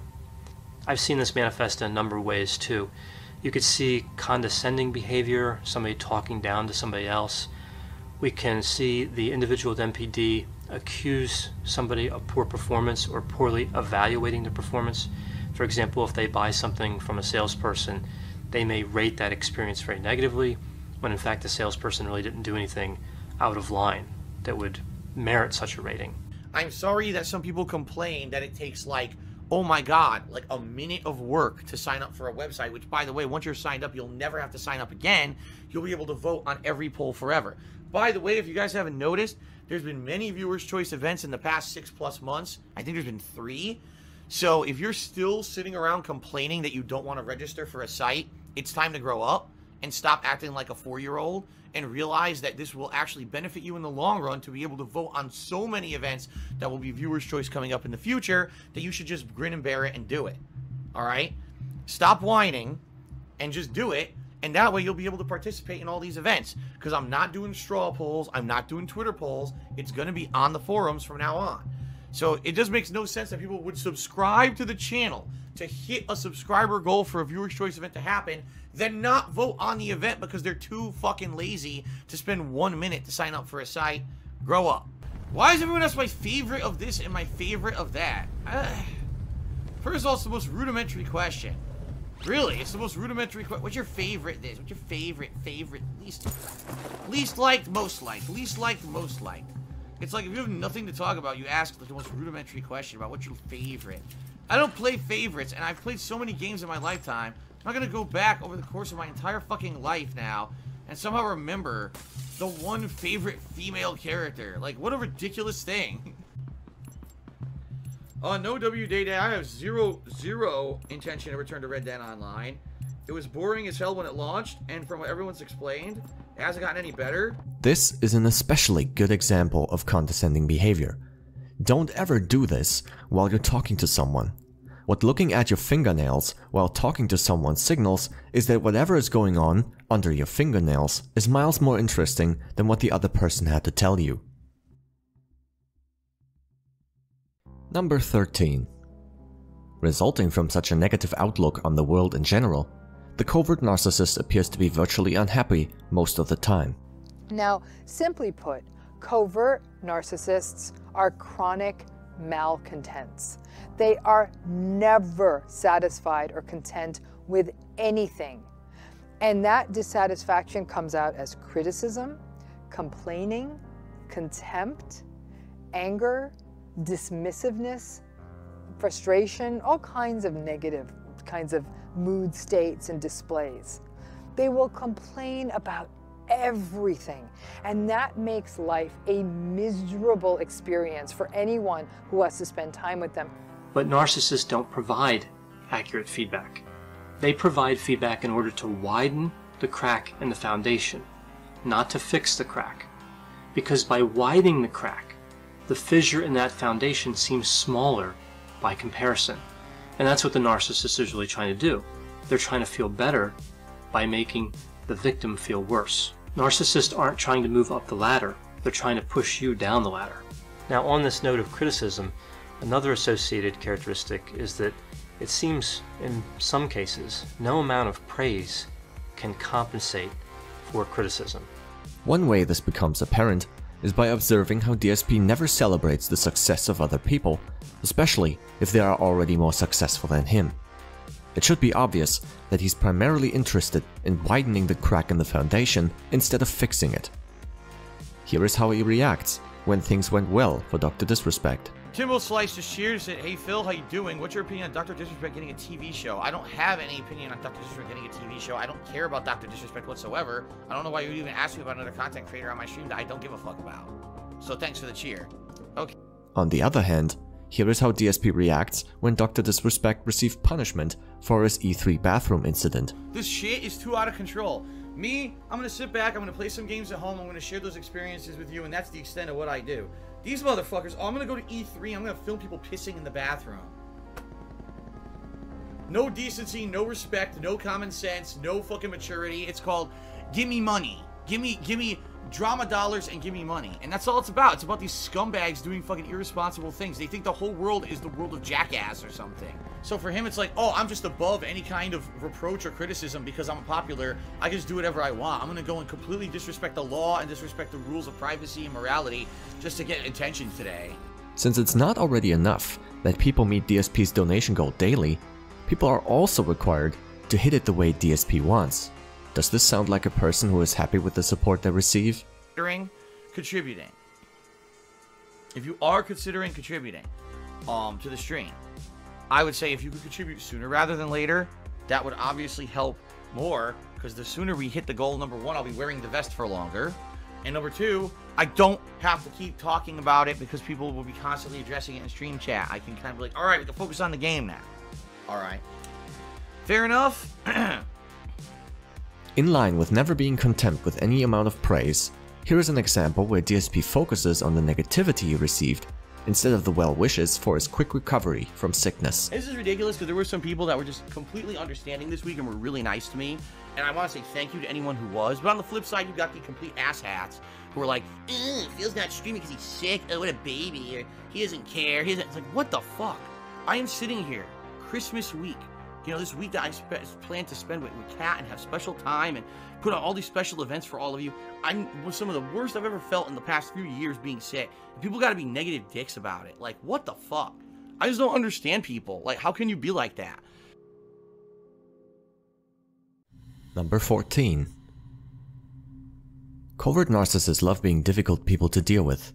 They think it makes them outspoken, truthful, and it speaks for their strong character, when all it does is making them appear unfriendly, stubborn, and spiteful.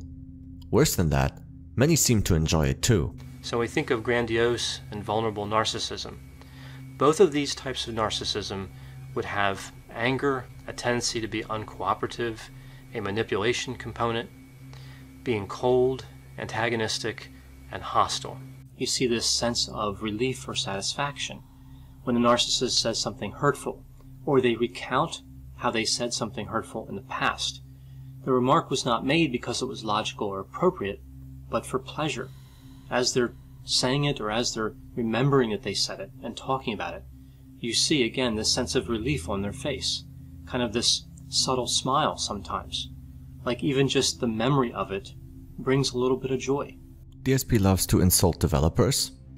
But the idiots who made this game are that fucking stupid. Anyone who worked on that fucking broken-ass VCAN literally should never be employed again making fighting games. Like, they should never even be allowed to touch a keyboard that has to do with a fighting game. I mean, you have to be the dumbest motherfucker on the planet to think that is valid gameplay.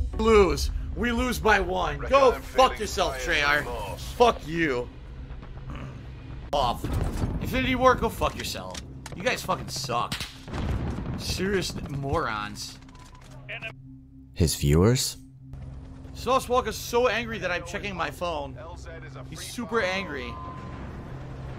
He's incredibly frustrated and upset that I would check my phone during a stream. Ah, does this torture you, Saucewalker? Does this bother you? I'm interacting with a fun audience and you're giving me money. Running in circles, he says. I'm not going to be running in circles. I'm going to keep your money and I'm going to enjoy it. In fact, on Tuesday when I go out with my wife, I'm going to spend your money. And I'm going to laugh when I'm doing it. I'm going to say, that was that asshole's money. Here's 5, here's 10, here's 15. You fucking idiot. Okay, thanks for the $5, stupid. Alrighty.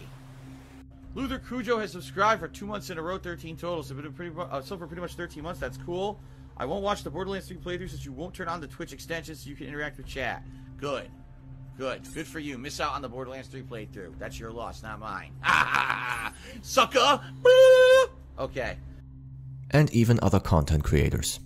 You're using stuff going on in my life that's none of your fucking business for your personal benefit. You're a scumbag, okay? You are. You're a scumbag. You take people's plights, you take people's bad situations, and you turn them into dramatic, toxic content for your own channels and streams, and you think that that's something that's beneficial to the planet. It's not. Nothing you do is beneficial to the planet. Alright? It's toxic garbage. It doesn't belong on YouTube. It doesn't belong on the planet at all. It shouldn't exist. Alright? Even if Rich said something positive about me, in a moment's notice, if it would benefit him, he would flip it and turn it and make it negative again just to shit on me for his own personal benefit. That's the kind of person he is. That's the kind of person he's always been on YouTube. It ain't gonna change. In fact, just fuck off in general. just don't exist. Seriously, go away and stop making content, and guess what? You'd affect nothing in any negative way whatsoever. The world would still keep fucking turning tomorrow. Disagreeable men won't do anything they don't want to do. They just say, up yours. I'll go home and play video games. Are you with you? I'm not listening to your stupid classes. And why should I work for you? I'll just go have fun. I'll do my own thing. Side note, researchers Nicholas Holtzman and Michael Strube found that subjects who scored higher in narcissism engaged in more disagreeable verbal behaviors, arguing and cursing more, and using more sexual language than their more modest counterparts. Additionally, they found that many narcissists feel justified in being mean to people. Number 15. Neuroticism is defined as the proclivity for experiencing negative feelings such as depressed mood, anxiety, worry, fear, frustration, or envy. Since covert narcissists convince themselves of their grandiosity, they constantly have to deal with the thought that the world never realized their greatness. Because this individual's neuroticism and painful shyness and self-awareness inhibits their ability to perform, to be a winner. They struggle with rational thinking.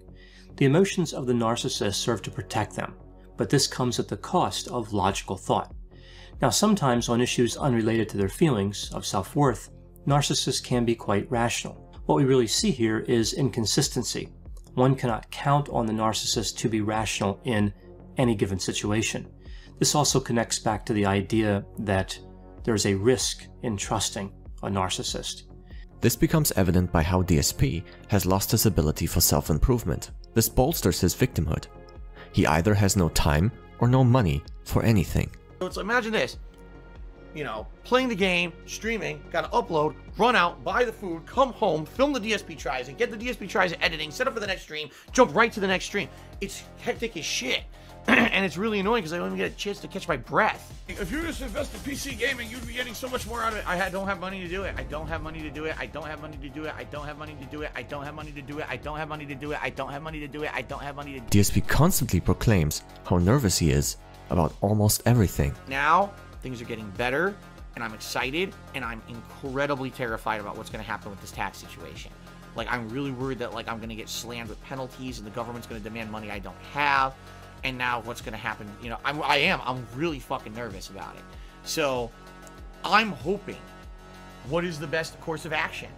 I don't know. Can I make enough money on Twitch to support myself? Right now, I'm telling you guys, I'm making a lot of money on YouTube. And now that that's gone, I'm very, very, very, very, very, very, very nervous about the future. Okay. I'll be honest. I was like, wow, I was nervous because number one, we really didn't hit it. By the time that normally I would have ended my stream, we didn't hit it last night, okay? So it was just coincidence. He is also someone to get discouraged and frustrated quickly. Instant headshot. Just think about that. Instant headshot. I had full 150 health and double level 2 armor, and he instantly headshot me and killed me. Great game. Why? What the instant death again? Again? Instant death again. So, fuck this game. It's a piece of fucking shit. I hate it. I really do. I detest it. I got completely cheated. Fuck this piece of shit game. Seriously. Alright, that was amazing. Thanks everyone for watching tonight's garbage stream of a garbage game that crashes repeatedly and is a piece of fucking garbage. Number 16. When they make themselves the center of the universe, it comes with no surprise that narcissists lack the appropriate empathy to connect to other people on an emotional level. Narcissists are just really careless. They say what they want, they do what they want, they have very little care, very little regard for how their words or their actions will impact you. I'm going to be telling you, they just don't care. And there are a few ingredients that sort of come together here to help you understand that. First, and always, is their lack of empathy. They just don't take into account the feelings of other people. And they also have very little self-reflective capacity. They don't stop to think about how their behavior or their words might impact somebody else. Well, I'm sorry to hear that you lost your job at Arby's. If you are being serious, that's very sad because, yeah, you know, right now, so many people aren't able to consistently work. I know how lucky I am, and I'm super happy that I have a job, too, that I also enjoy doing during this very tough time. You know, so I am super grateful. Again, thank you guys for all the support. Now we've got someone posting a giant paragraph saying that I've lost a viewer because I'm hostile to the viewers. I'm doing a pre-stream. I'm not even really directly interacting with anyone. I don't know what the hell you're talking about, and it sounds to me like you may have some personal problems to take care of. So have a nice life. Wow. Sambuca Cheat again, he said, I got a bonus from my employer. I might also be losing my job. It's a crazy time. You got a bonus, but you might lose your job. Isn't that kind of like... That's just like me. I got a commendation. I actually got a big commendation at my job. A big special, you know, certificate that said you went above and beyond, and then 2 months later they laid me off. Fucking idiots. Number 17. Covert narcissists often hold other people up to standards they don't hold themselves up to. They maintain double standards. What's good for you is not necessarily good for them, or what you're required to do, they don't have to follow through with it. Remember, they don't believe the rules apply to them, and they're actually very hypocritical. They hold other people's feet to the fire about the rules. They just don't follow the rules themselves. One example is how narcissists actually perpetuate frustration in their relationships. Narcissists say that they don't trust you when they have a history of lying, falsely accusing, and manipulating. So essentially, they're trying to beat you to the punch. They're trying to accuse you of something that they do. This really has a defense mechanism feel to it, like projection. They know that they cannot be trusted, so they project that onto others. If they're grandiose, maybe they're fooling themselves into believing they can be trusted and everyone else can't be trusted. If they're vulnerable, they realize that they can't be trusted, but they become superior by believing other people are even less trustworthy. Narcissists just need to be better than everyone else. They don't actually have to be good. DSP does this as well. He acts as if because others betrayed his trust, they shouldn't be trusted, when he operated from a position of low trustworthiness to begin with. Everything to keep the negative attention away from yourself. Why do you think people have stabbed you in the back? Because I'm an easy target. Because I'm an easy target with really no way to retaliate, being that I'm a public persona. And so many people have treated me so shittily in my life, and they know that. And they know that basically I have no way to retaliate against anything. So why not, right? If you can get personal gain by stepping on someone's back and crushing them, why not? And that's what it is. People have done that my whole life. Seriously, I mean that. Like, so many friendships and relationships where people have just kind of messed with me and fucked with me and used me and fucked me over to get their own way. You know, it sucks, but it's literally almost everyone too. That seriously, like, don't ever feel oh, well, they apologize, so now immediately I just have to bring them back. No, that's not how it works at all. If they wronged you, then it's fine that they apologize. Obviously, it's nice that they learn from their mistake, but you do not have to just have things magically go back to the way they fucking were. It's up to you. You know, there's people who, you know, they mess with you, and then it's like, damn, if I bring them back into my life, they could be toxic. They could continue to be toxic, or maybe I don't feel that that apology is genuine, you know, and you gotta do what's in your best interest, you gotta do what's in your best interest. It's your call. DSP also wants people to look good for others in a public broadcast, but won't give himself the same respect. I'm not saying you have to dress up like a super villain, like some of these fucking people like the EA CEO. At least try to look like a normal fucking human. You may be a jackass in real life. At least do something with your beard, you know. Don't look like a fucking unkept asshole. So since I'm actually gonna be in front of real people, that's when I shave. So there you go. You know, I streaming on the internet on a tiny webcam, not a big deal. Actually going out, I don't want to look like a bum when I'm with my wife. So there you go. DSP evidently blames a lot of outside factors for his misfortunes, but scolds an imaginary crowd for doing the exact same thing he does. Why on this planet do we have to always play the blame game? This is actually something unrelated, but why do we have to do this? When something goes wrong, there's always got to be a finger to point and someone who has to be responsible afterward. Maybe things are just fucked up sometimes. You ever think of that? Maybe things, though this isn't a land of lollipops and fucking rainbows. Number 18. resulting from the lack of understanding of other people's emotions is a poor understanding of personal boundaries. Covert narcissists will often meddle with private affairs which are of zero concern to others or the narcissist themselves. Poor boundaries is such a classical manifestation of antagonistic patterns like narcissistic personality styles or narcissistic personality disorder. Poor boundaries happen when a person goes over a line that's really not appropriate. And believe it or not, poor boundaries can be found in any relationship. Just because you're in an intimate relationship with someone doesn't mean there can't be poor boundaries. For example, you may have a sensitive work file on your desk and your partner starts flipping through it. That's a poor boundary. Certainly a friend asking you questions about your life that you're not ready to answer. That's a poor boundary. When DSP talked about the medical issue of his ex-fiancée, he evidently overstepped the boundary. I don't care if she gave him permission for it. It is common decency to let the afflicted person talk and not let someone else talk for you. Now, Leanna has a history of doing this, having these attacks. It's not her fault or whatever. She just had it in her life. She's had a bunch of them. And she just happened to have a really bad one at work today. It's happened before, and if it's at home, usually there's no problem. We can get her to calm down or whatever. But at this time, it happened in the middle of a work day. She was really stressed out, apparently, and boom, it hit her. And basically, it was so bad that no one could get her to calm down, and they had to call the paramedics. Obviously, so you're okay. You didn't fall. You didn't hit your head or nothing, right? No, just it happens. It sucks because it happens every once in a while. And now this is the worst one she's ever had. So maybe that she has to go see her doctor and try to get some kind of thing to take care of it. Because the bottom line is with anxiety attacks, they suck. The reason they suck is there's really no way to cure them. For the next clip, I have to break my own rule because it is a clip from before DSP's move to Renton. I hope you can forgive me just this once. My parents were being overprotective. I'll tell you why. Because they were having problems with their marriage. I know I've never really talked about this publicly before. I will right now. This is real and from the heart. They were having problems with their marriage at the time when I was in high school. They may or may not have cheated on each other. I don't know or care because it's not my fucking business and I don't give a shit what they did, right?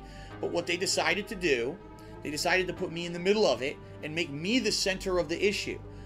DSP's interactions with Rambo post-move were a disaster. In this clip, he, under false pretenses, got Rambo to text to him to get a response only to break his own promise of "don't worry about cameras" and read his private texts for everyone to hear on camera. I told you guys I'm the realest person on the internet. I got nothing to hide.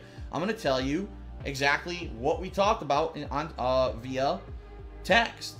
And basically I said, here you go. I said, "Hey John, I hope you're doing well. Haven't heard from you recently. I'd like to catch up with you, off camera. Don't worry about any filming. I just want to hear how you're doing. We haven't talked in a while and it feels weird to me. I knew you had schnozzhole going on, but when you didn't respond at all to my text last week, it felt like something may be wrong. Just let me know. No pressure. I want to know where we stand and that you're okay." And then John did respond this morning and he said, "Hey, you're going to have to count me out for a while. I need to get my money together so that I can move to a better place. YouTube stuff isn't going to help me with that. I'm around most nights if you ever want to call." So I did respond to him and I said, "All right, in the next couple days, I'll try to squeeze in a time when I can call. I know there's a big time zone difference." But the bottom line is it sounds to me like John is just not interested in doing anything on YouTube right now. Number 19. Covert narcissists hate proactively looking for entertainment. As with many things in their life, they demand it to be delivered to their doorstep instead of them searching for it. Okay. And a lot of chronic boredom. And they expect the world to entertain them. Now, then we're back to covert narcissists, that they expect to be entertained. Now, your overt narcissist is also like this as well, is they expect the world to entertain them. Well, I'm bored, so do something I like. We're supposed to seek out what we like on our own. That's because we know that we like it. These folks don't do that. They have chronic boredom, entertain me, keep me interested, because that's your job. Otherwise, I am the most bored, and I suffer the most. Evidently, DSP loves to tell people that they should talk to him, and not the other way around, to make his streams more interesting. I haven't talked to chat in ages. No one in chat's talking to me, so why would I talk to you guys? Everyone's ignoring the game for some reason, which I don't understand. Well, input job, if you think this is getting a little boring, why don't you talk to me or ask me a question? Or interact with me to make it more interesting, instead of just sitting there and complaining that it's boring. People in the stream chat aren't really talking that much, and what they're talking about has nothing to do with the game, and no one's asking me questions, so I'm completely disconnected with what's going on in the stream chat. This game's very boring if you're not having interactions. It's like really boring. Sometimes he's so bored, he starts looking at his phone for extended periods of time. Before I get on top of my soapbox, huh? Okay.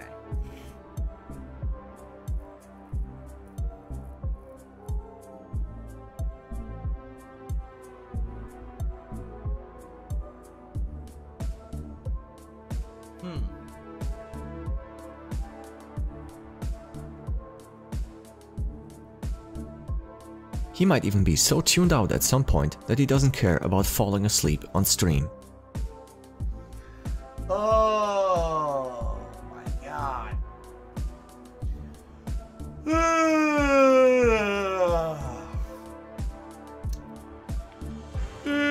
Cold Zero, that's me being sarcastic, by the way. You could run. Wherever you go, people will find you if they want to badly enough. And for this they want blood. But you and Mikhail, you have so much history. Sure.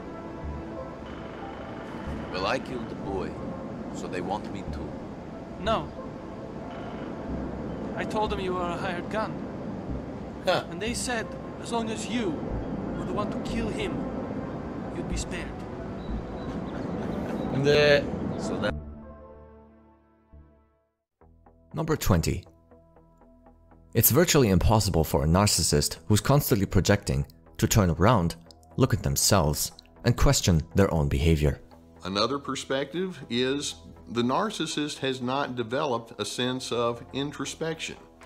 To them, the world is what you see out there.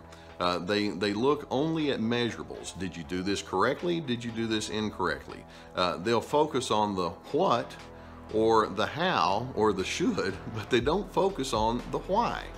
The introspective person says, well, as we go through our interactions with each other, let's have a real well-developed understanding of why we do what we do. The narcissist is like, nah, I don't need to think that way, just do what I tell you to do, because that's the way they've learned to think. They fixate on the imperfections of others. The narcissist is always paying attention to other people's mistakes, eager to offer their unsolicited and almost always unhelpful advice.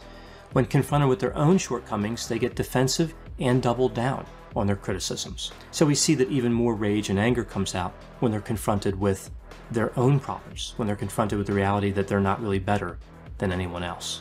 I did nothing wrong. I did everything correct. I did nothing wrong. Like, the thing is in life, and I've certainly learned this over the years, okay, is in order to be a good winner, you have to know how to be a good loser. And you never learn anything and get better by winning constantly. It's the true, this is actually, I actually was just talking with Kat about this the other. It's funny because the truth of the matter is, this is a huge commentary on like YouTubers. Just because people watch doesn't mean what you're doing is meaningful or good, right? Just because people watch you do horrible things on YouTube, like drama videos, toxic content, stealing other people's content, insulting people constantly, or acting like a fool, it doesn't mean that you're putting out anything of quality or that you should be. It's just that people are just staring at you because you look so fucking stupid. It's true. Absolutely 100% true.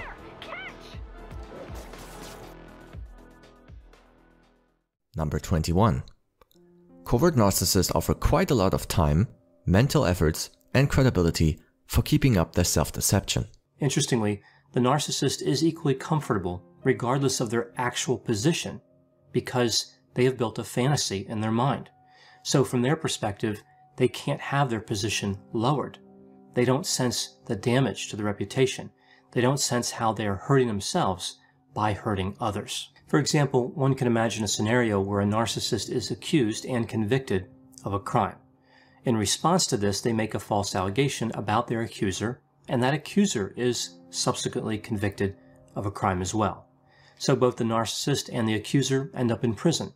Shortly after arriving in prison, the narcissist says, "This place isn't so bad. This was my plan all along. I've always wanted to be in prison," right? So they take what's clearly a negative and turn it into a positive. Again, their actual position doesn't really seem relevant. It's all what they think about themselves. And narcissists are really good about lying to themselves. Actual success or failure doesn't matter as much when somebody can deceive themselves. In that skill, the narcissist is truly great. The only person a narcissist really needs to deceive is themselves. They try to deceive others, but again, they only need to lie to themselves. And of course, they need to believe those lies. The reasons that people still hate on me today have nothing whatsoever to do with anything legit. Back in the day, maybe they had an argument. Today, it's just bullshit. It's just them doing it for the sake of doing it, for popularity, for drama, so they get attention, or otherwise just because they're nuts. There's no valid reason to hate against someone like me anymore. I was, at one point, 100% positively thought of. Busted his fucking ass on a daily basis to make sure that I had fun content for you out there, and I was the one who did everything by himself, grassroots, from the ground up, built who I am and what I am on the internet without any help from anyone fucking else. You know, and it's crazy. It's crazy that I have remained as successful as I am, in my opinion, that I could still do this for a living. It's insane that I'm this successful, in my opinion, but it's definitely a success story for sure. So that's a good thing. I know what I'm doing. I've been around the block. You know what I mean? I've talked so much on microphone for the last 10 freaking years that I've pretty much mastered it. Heresy. That spot is reserved for hostage negotiators. These people save lives by choosing the right words and tone of voice. Number 22. Why listen when you can just talk about yourself? Covert narcissists are not interested in your daily events, but they're eager to tell you everything about theirs, especially if you didn't ask. The next associated characteristic is not being a good listener. This is fairly common with NPD, and of course, we know that with NPD there is a lack of empathy in many instances, and sometimes this and other factors translate into not listening well. Sometimes we see with individuals with NPD, they appear to listen, but then when they respond with information about themselves.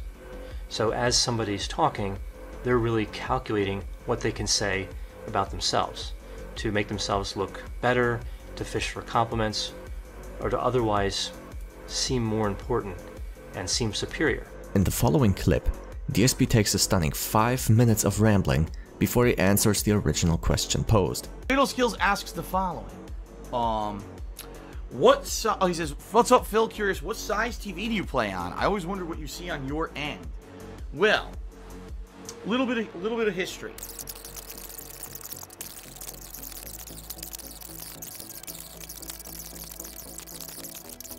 Just by, you would think they would say on it. Of course it doesn't, right? It doesn't say on it what it is. You have to bring out a freaking tape measure and start measuring the damn thing. But I'm pretty sure it's 42 inches, okay?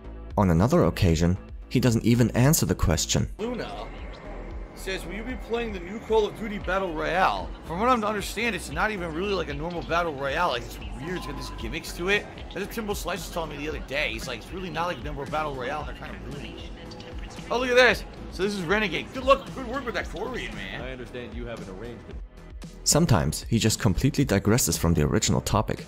In this example, DSP turns the topic away from notifications on comments are bad to why did I turn off comments? Notifications on comments on YouTube. Like, YouTube is literally getting worse and worse every single fucking day. I'm not sure what you mean by that. You know, the reason I can't really attest to it is because I don't know anything about the comment system on YouTube. I haven't used it in almost 2 years, and quite frankly, when I did use it, it was a waste of time anyway. Like, it was just toxic and unmoddable and just a waste of time. It's hilarious because, you know, when I used to have YouTube comments running, okay, basically it got so disgustingly bad and toxic that my actual viewers and fans who were there for positive stuff asked me to turn them off. They actually said, Phil, just turn them off, you know? They're so gross. Number 23. With all their petulance and stubbornness, narcissists are often regarded as immature. Narcissists do not have depth. This is really one of the more frustrating elements for a lot of people. Even though we think of narcissism as protecting a fragile ego, that doesn't automatically mean the ego of the narcissist is complex. They're not necessarily protecting a sensitive inner self. Often when people do reach the core of the narcissist, they find it to be hollow and immature.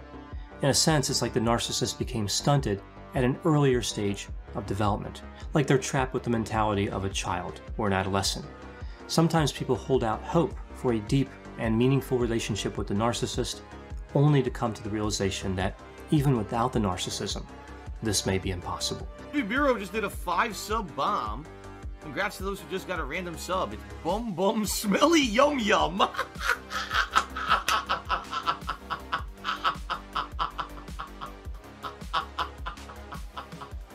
What the fuck? Bum bum smelly yum yum. Oh, piece of shit. Suck my ass. Suck a turd right out of my butt. How about that? Suck it. Suck the turds. Fuck you. Debauchery. I still remember one of the best quotes he ever did. He's reviewing Dragon's Lair on the NES, and he was like, what if you were in a river of piss, right? And someone, above you there was a bridge where everyone was taking a shit. He says, what do? Do you hold your nose and jump in and just go wholeheartedly under the piss? Or do you put your head above the air and take on the shit? And I was like, oh my god, like, I laughed my ass off, don't get me wrong. I remember the Bugs Bunny's birthday blowout episode where he takes a shit on Bugs Bunny. Liquid shit squirts all over Bugs Bunny on camera. I was like, god damn, that was funny as fuck, but it was so, like, over-the-top, lewd, crazy humor. And that's kind of the thing that was big back then. Number 24. It doesn't take much to get a covert narcissist triggered. Remember to walk on eggshells around them to not awaken their wrath. So when a narcissist is disappointed, and I'm sure many of you know this from your own histories with them, they do not handle it well. The typical reaction is to throw a tantrum. Very much like a 3-year-old would. They get very, very angry, very, very dysregulated, and it happens very, very quickly. It can actually be quite unsettling to see it because it happens so fast. Listen, anytime any of us are disappointed, we don't always handle it well. We might walk into a place and yeah, they said they would have a reservation at 8 and they're like, oh, it's not gonna be till 8:30, and you might be like, ugh. But you can catch yourself and say, all right, I'm gonna go take a walk, I'm gonna have a drink at the bar, whatever it is. But odds are most of us would not start screaming. And if we do every so often, we all get moments that we don't get it just right. It's rare. It's not the norm. For a narcissistic person, a disappointment almost invariably brings out those really rageful, sudden kinds of reactions. I couldn't see him at all. My line of sight was fucking blocked, so whatever. Whatever. I had a great run. But I never had a shot on him because he was running around, jumping around like a fucking rabbit. So I never had a shot on him. His invasion game was tight. No, it wasn't. He basically did every fucking stupid possible thing. Running and jumping. And you can't hit anyone running and jumping in this fucking game. It's so stupid.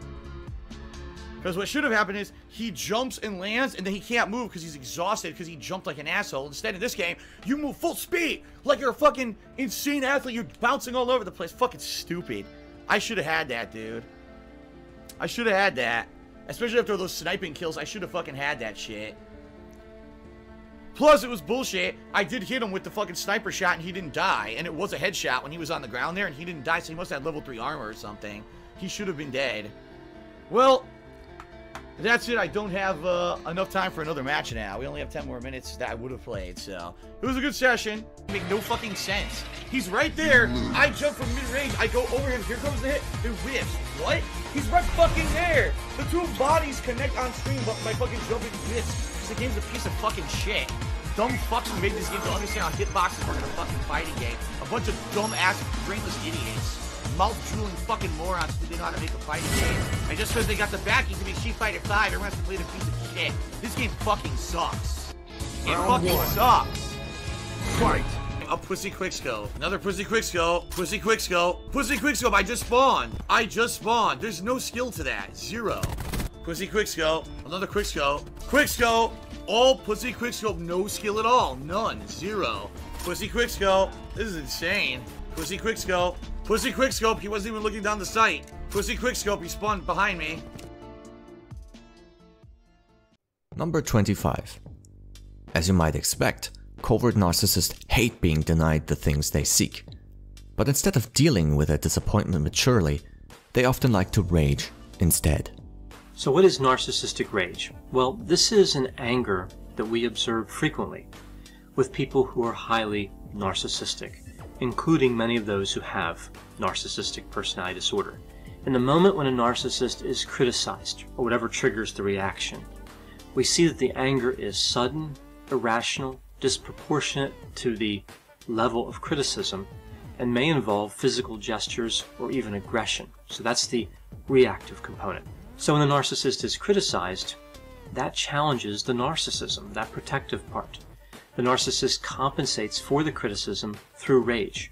Rage allows the narcissist to keep that false self in place, to maintain their own self-deception. The broken icons that stuck on my HUD are my fault. Fuck you, you dumb shit. Oh my god.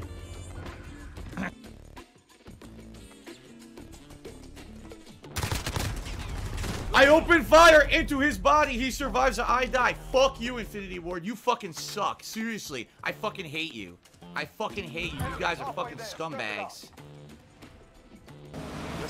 Now Peach beats me. Get the fuck this fucking game. I just wrecked Peach. She started off after me. She beats me. Fuck you. Fuck you, Ghost Games. You dumb fucking ass cuck fucking pieces of fucking shit. You guys couldn't make a fucking video game if someone handed you a completed one. Oh my god. You guys are fucking morons. Rubber Band City.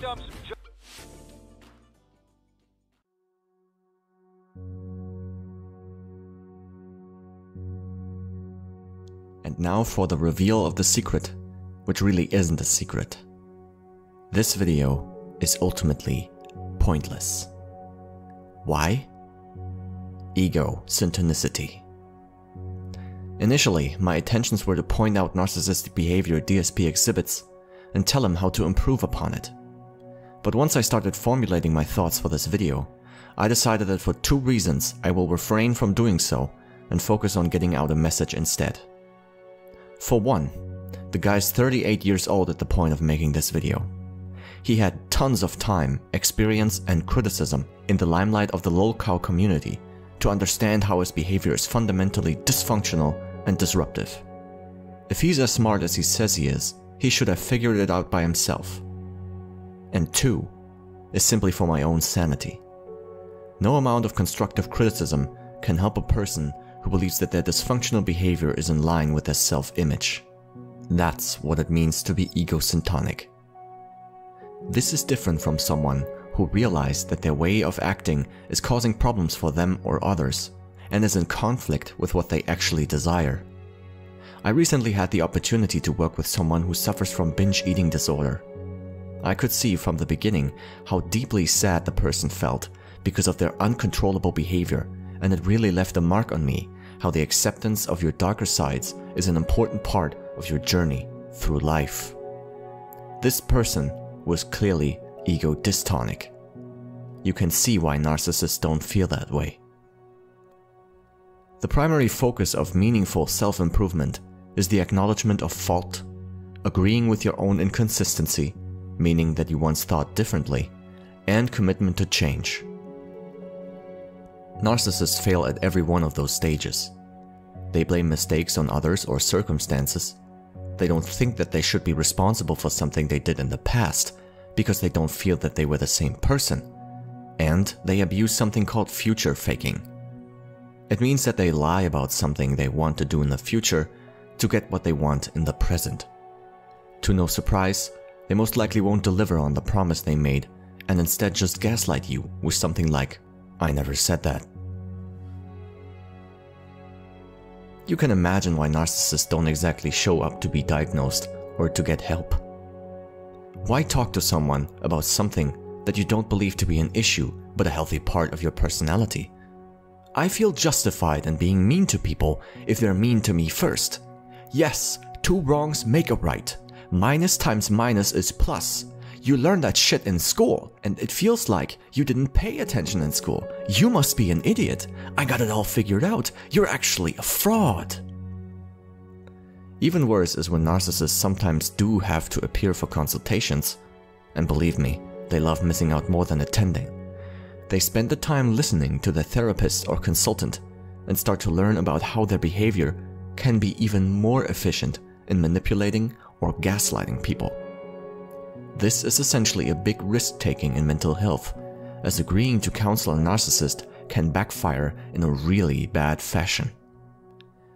Instead of dulling their proverbial blade they used to cut others with, a therapist can help sharpen it instead. I'm not saying that therapy can't help a narcissist out of their narcissism, but the chances for complete or partial recovery are incredibly slim. Narcissists are all about diversion tactics. Keeping you off your game, questioning your own thoughts and memory. They love to confuse others because it makes them easier to manipulate. DSP bloats his sentences with redundancies, tautologies, and filler words to sound smarter than he actually is. It's not even about being superior to others anymore. It's simply enough for him to appear superior. Ironically, he thinks he can appear smarter, but only ends up hurting his own intelligence in the process.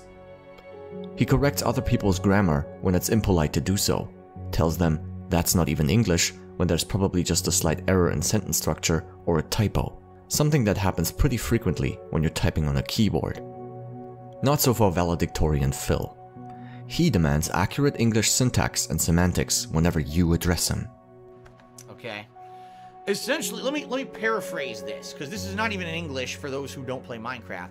Electric Sheep Dreams is angry at me. DSP is infamously known for using words incorrectly. Not just common misconceptions, but words and meanings which are way off. He mistakes the terms cold turkey for blind, as in play a game for the first time. Experience the series for the first time, you know, cold turkey, and people love when I play things for the first time to see what they're all about. Uses reactionary when he means reactive. Versus they make you react. See what I mean? Reactionary gameplay versus actually thinking about something going on. Thinks that penultimate means greater than ultimate when it just means second to last. That would be the penultimate. That would be even bigger than the underdog story of Daniel Bryan. That would be like, holy shit. The funny part is that he has been corrected on all of these terms, and he still chooses to use them wrong. Tough word ahead. Ultracrepidarianism is another one. Not the word, but its meaning, because DSP is someone to talk outside of his circle of knowledge and give unhelpful advice to people. It's a buyer's market for cars, right? The flu is worse than COVID-19. I think you heard enough about that. He also supports positions which go clearly against the evidence. He once told viewers that suicides in Japan are caused by the cramped living situation. His source? People told him back in the FGC days. But there's so many people in Japan, it's insane. It's like that country is like way overpopulated. It's like, gee, I live in a country, wherever I go, people are packed in like fucking sardines. In order to even get a one bedroom, one bathroom, tiny closet-sized apartment is like the cost of a house in the United States. Gee, I wonder why everyone's depressed. I wonder. It's not rocket science. Minnow, no, I've not been to Japan, but I know all about it. I've researched it. I know people who have been there. And they've all confirmed exactly what I'm saying. They say, there's way too many people. Everything's insanely fucking expensive. It's a really nice place to visit, but you wouldn't want to live there. Yeah, it probably couldn't have anything to do with the high social pressure and bullying, right? I wouldn't trust a guy who talked to a lawyer about copyright and can't tell libel and slander apart afterwards. I actually looked into the law about this, just, you know, a few years ago. Talked to a lawyer. And I did some research about this, okay? You can't just say and do whatever you want on the internet. You can't. If you actually are aiming to make someone look bad in a way that is not representative of the truth of the matter, it's considered either defamation or slander, depending on the medium. I believe it's slander, I believe is his printed word, and defamation would be everything else like spoken word. Next, he loves to attack people instead of their arguments. He even goes so far as to void their credibility because of one mistake they made. Infamous for this is the escort saga lots of detractors, including myself, bought into. Mistakes in judgment are human for DSP, but once his opposition makes a mistake, they should never be trusted again. On one occasion, he shifted the blame to have learned the wrong meaning of rainy day fund, from a change in meaning over the years to the education system who taught me. Face it, he didn't pay attention to what the term meant and didn't feel compelled to look it up before using it. Nothing more. That's what a rainy day fund always was. I was taught that in school. I remember studying the definition of it in fucking school. So maybe it's a different thing today, but that's not what it used to be. When's the last time I was in school? 2004? DSP once discussed forms of intelligence on his own Q&A show. What a treat that was, let me tell you. Not just that he clearly has no idea what forms of intelligence actually exist, he also only favors those forms he actually has. There's different kinds of intelligence. There's book smarts, there's street smarts, and there's common sense. Okay? That's what I feel. There's 3 core kinds of intelligence that humans can have. What the hell form of intelligence are those anyway? Forms of intelligence I know are fluid, crystallized, verbal, numerical, or emotional, for example. You can find out by simply researching for a bit. And while we're on the topic of intelligence, do you remember the times DSP told his viewers that he actually fared well on intelligence tests? I did, because it was an unrecorded segment of a stream. Like I said, I'm actually, even though a lot of the times I play like I'm stupid, I'm actually pretty smart when it comes to logic puzzles and stuff like that. I really am. I know this is nothing that I would never really talk about publicly, and obviously you wouldn't see me do logic puzzles on stream or whatever. But I've taken IQ tests before. I've done these kind of logic puzzles before, and I usually do really well. Might I suggest he actually lied here? Unless he can provide information about who administered the test, why it was administered, what the name of the test was, and how exactly he scored. I'm not willing to believe anything he tells me about how well he did on any IQ test.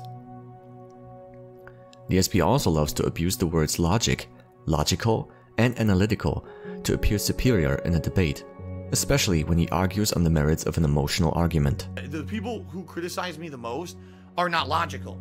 They're not logical humans. They will literally make conspiracy theories up. They will say whatever they want. It doesn't matter what I show you, none of it will prove anything. All right? That, when it's completely out of context, and anyone with a logical mind says you're an idiot. So enjoy wasting your time.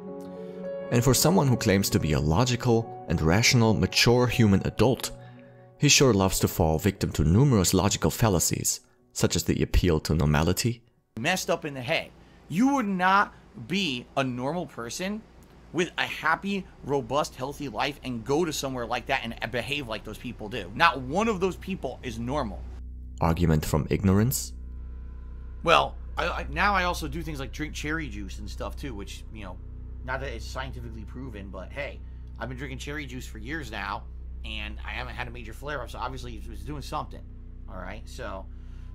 Assuming fact, not an evidence? I'm not insulting anyone, and I'm certainly not making fun. I'm saying anyone who would do the messed up things that people do to me, like stream sniping, are messed up in the head. That's not making fun of them. That's a factual observation. Saying something exists doesn't mean you're insulting it. Circular reasoning?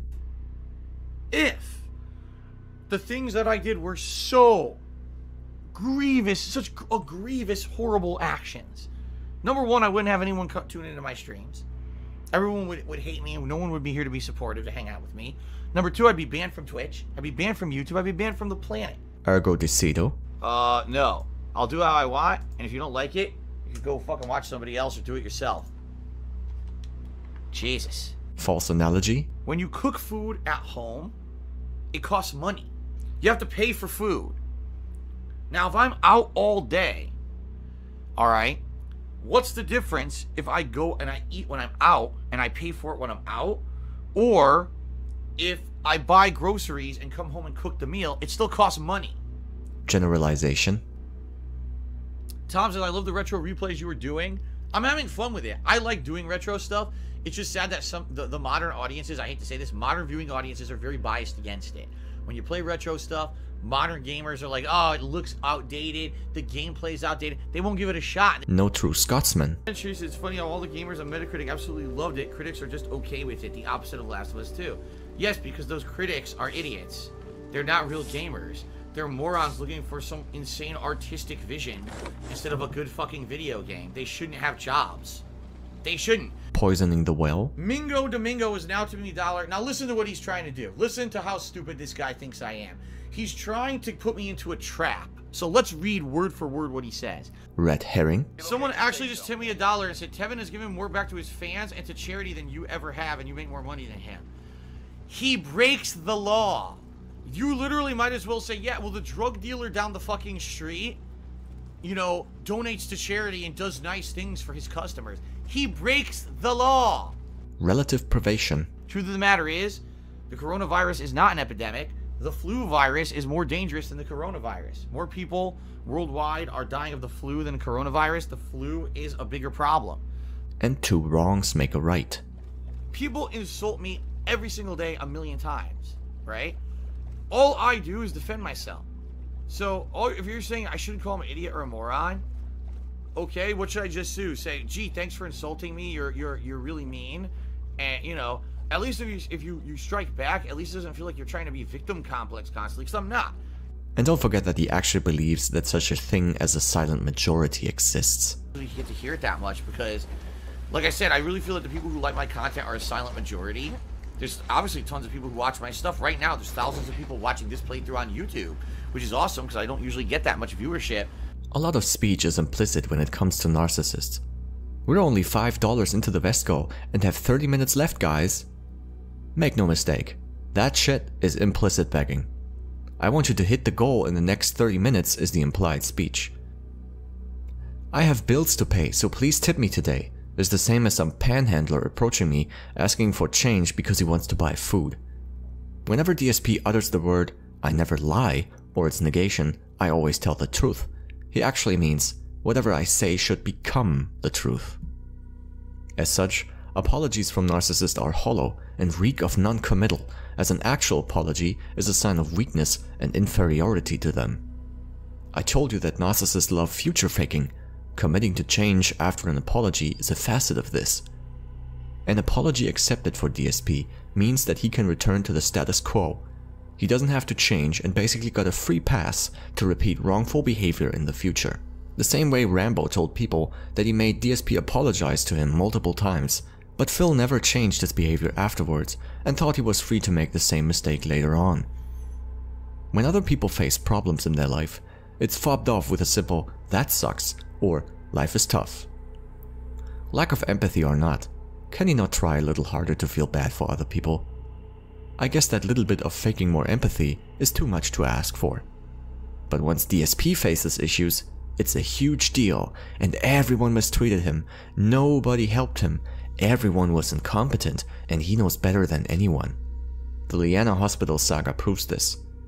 DSP's grandiosity at this point could be bigger than the sun when he stated that the loss of life in his earlier years would have some kind of lasting ripple effect across the entire globe. Line is that I almost died. The door impacted to within about an inch of my head, so I almost ate it. And you know, man, that would have been a different scenario for the world, huh?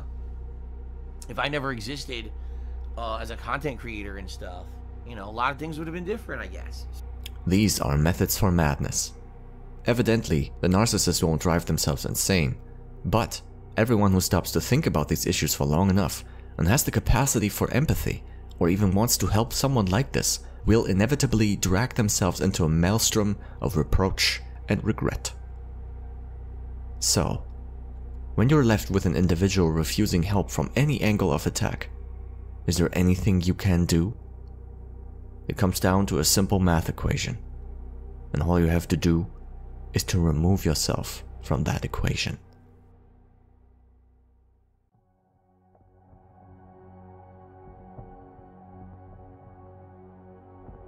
After all what you just heard, do you still believe you can help a narcissist to be not narcissistic? I applaud your determination if you do. I do seem rather pessimistic about that issue. Nature played us all a fool and presented us with a problem which can't be fixed by facing it head-on, but by fixing people around it instead. Giving people in the vicinity of a narcissist the vital information of how to deal with them is helping more than trying to make a narcissist change, especially if they don't even acknowledge their issues. The deeply rooted lack of insight a narcissist carries around with them prevents them from facing their issues in any capacity. To invoke bad feelings in a narcissist ends up in projection. The offer of constructive criticism may be accepted, but not transformed into anything tangible. You do good to not try to get involved too much with them, as they will likely drag you down with them once you decide to go serious. Whenever possible, try to avoid them. Give them the widest berth that you can. But sometimes, you don't want to or can't do that. In that case, here are the things that you can do.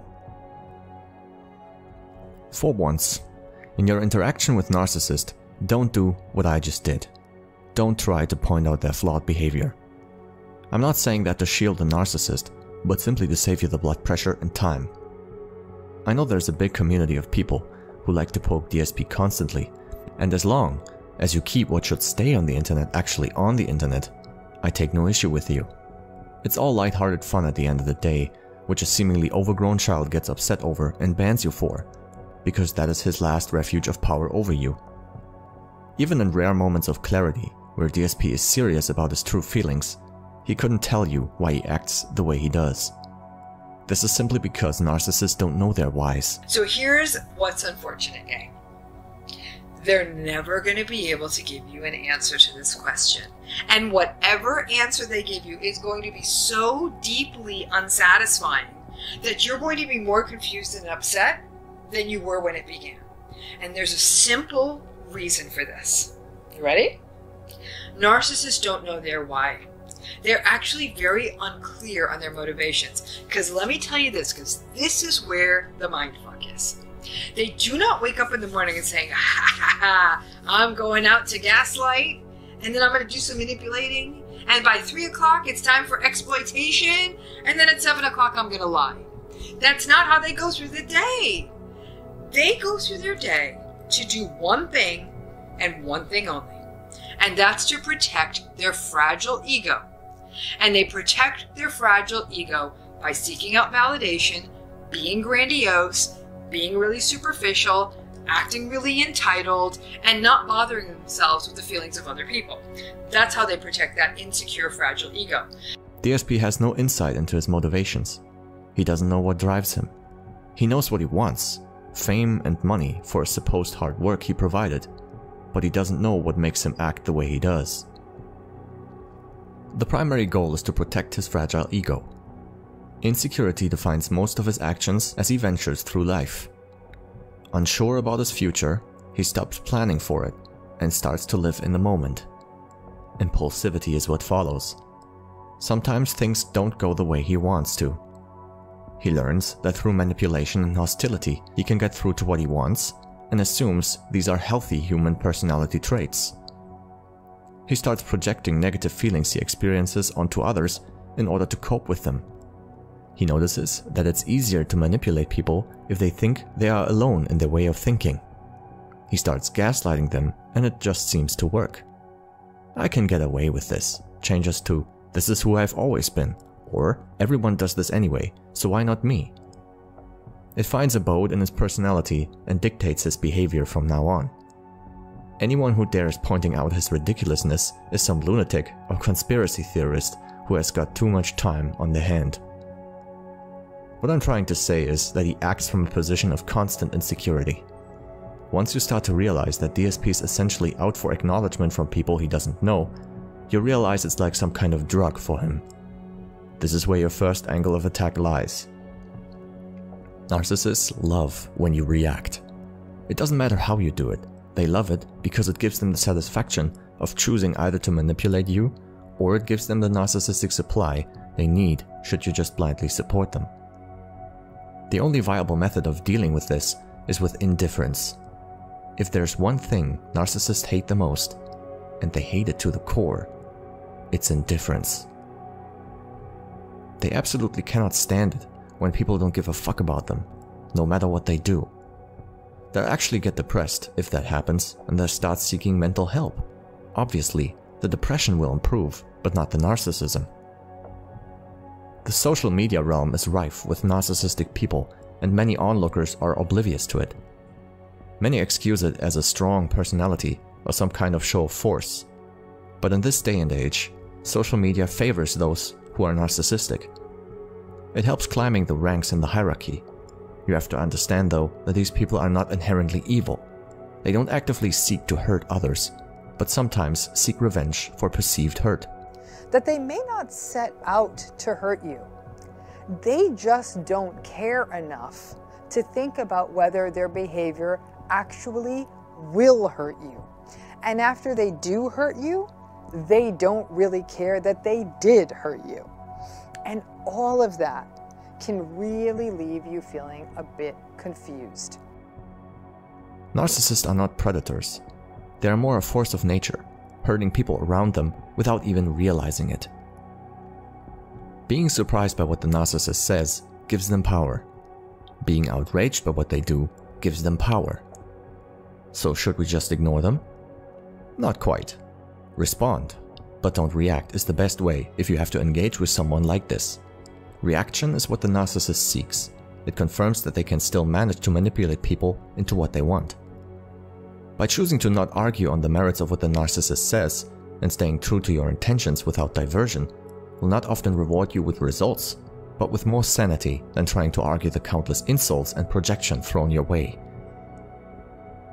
Another big part in successfully dealing with them is stopping to excuse their ridiculous behavior. As I said before, an apology is not an apology for a narcissist. For them, it means that I can repeat the same manipulation later on. Most of us issue second chances with zeal. Our storytelling in our culture is immersed in tales of hope, redemption, and forgiveness.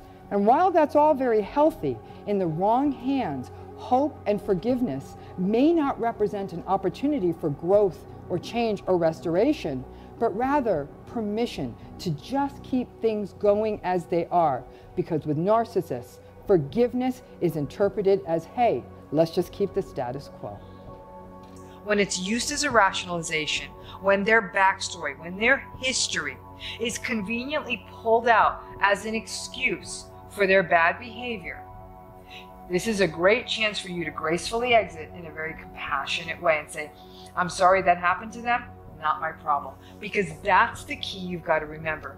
You're not responsible for their history, and nothing you do can undo that history for them.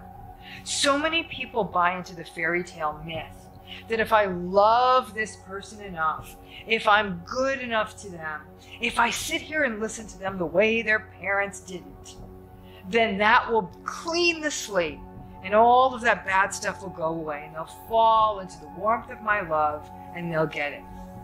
Kinda not how it goes. Accept apologies of people who actually mean it, deserve it, and show the commitment for change. Don't excuse some facetious, sorry you felt that way, but I might repeat that mistake later on, so please excuse me now.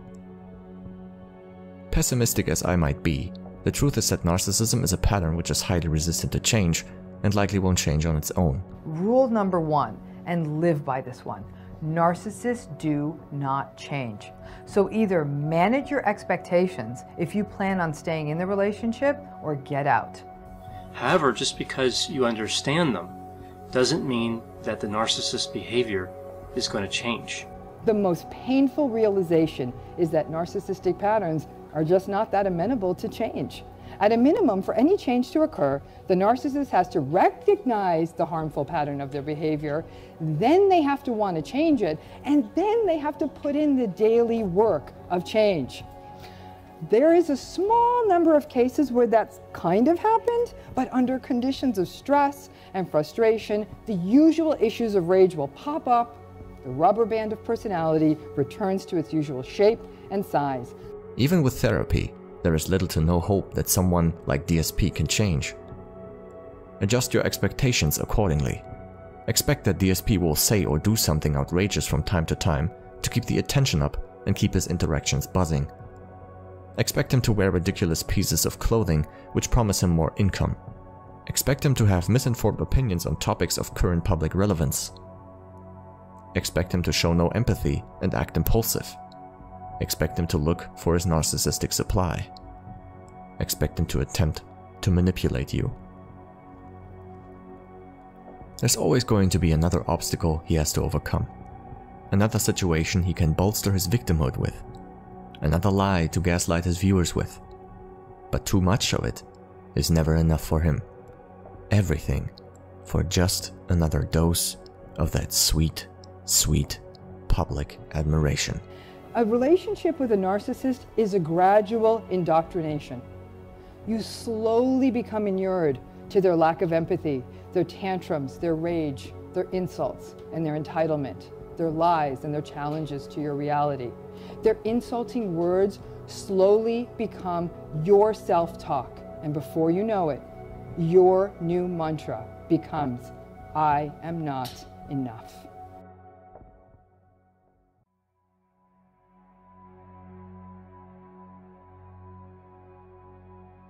Eventually, it comes down to this. DSP is like an Indian tech support scammer to me. He'll lure you in under false pretenses, create an illusion of your necessity to help by throwing money at a problem, and tries to convince you with meaningless babble and bloated speech even he himself doesn't understand, abuses you emotionally should you prove difficult to deal with, and finally dismiss you if you're of no help to him. He's not a good streamer. He's not a good entertainer. He sucks at keeping an audience entertained by himself. Some people enjoy him anyway. Some people really fucking hate his guts. And most of the people don't even fucking care. Some supporters risk an arm and a leg to send DSP gifts they will receive no recognition for. Some detractors will risk time in jail for bringing this internet feud into real life. It's a weird fucking dynamic, and I enjoyed being part of it for at least some time. But I have to acknowledge that it ultimately leads nowhere. I'm not even disappointed. I had and will have tons of laughs because of him, for all the wrong reasons. With DSP, there just is no goal, only pointing and laughing.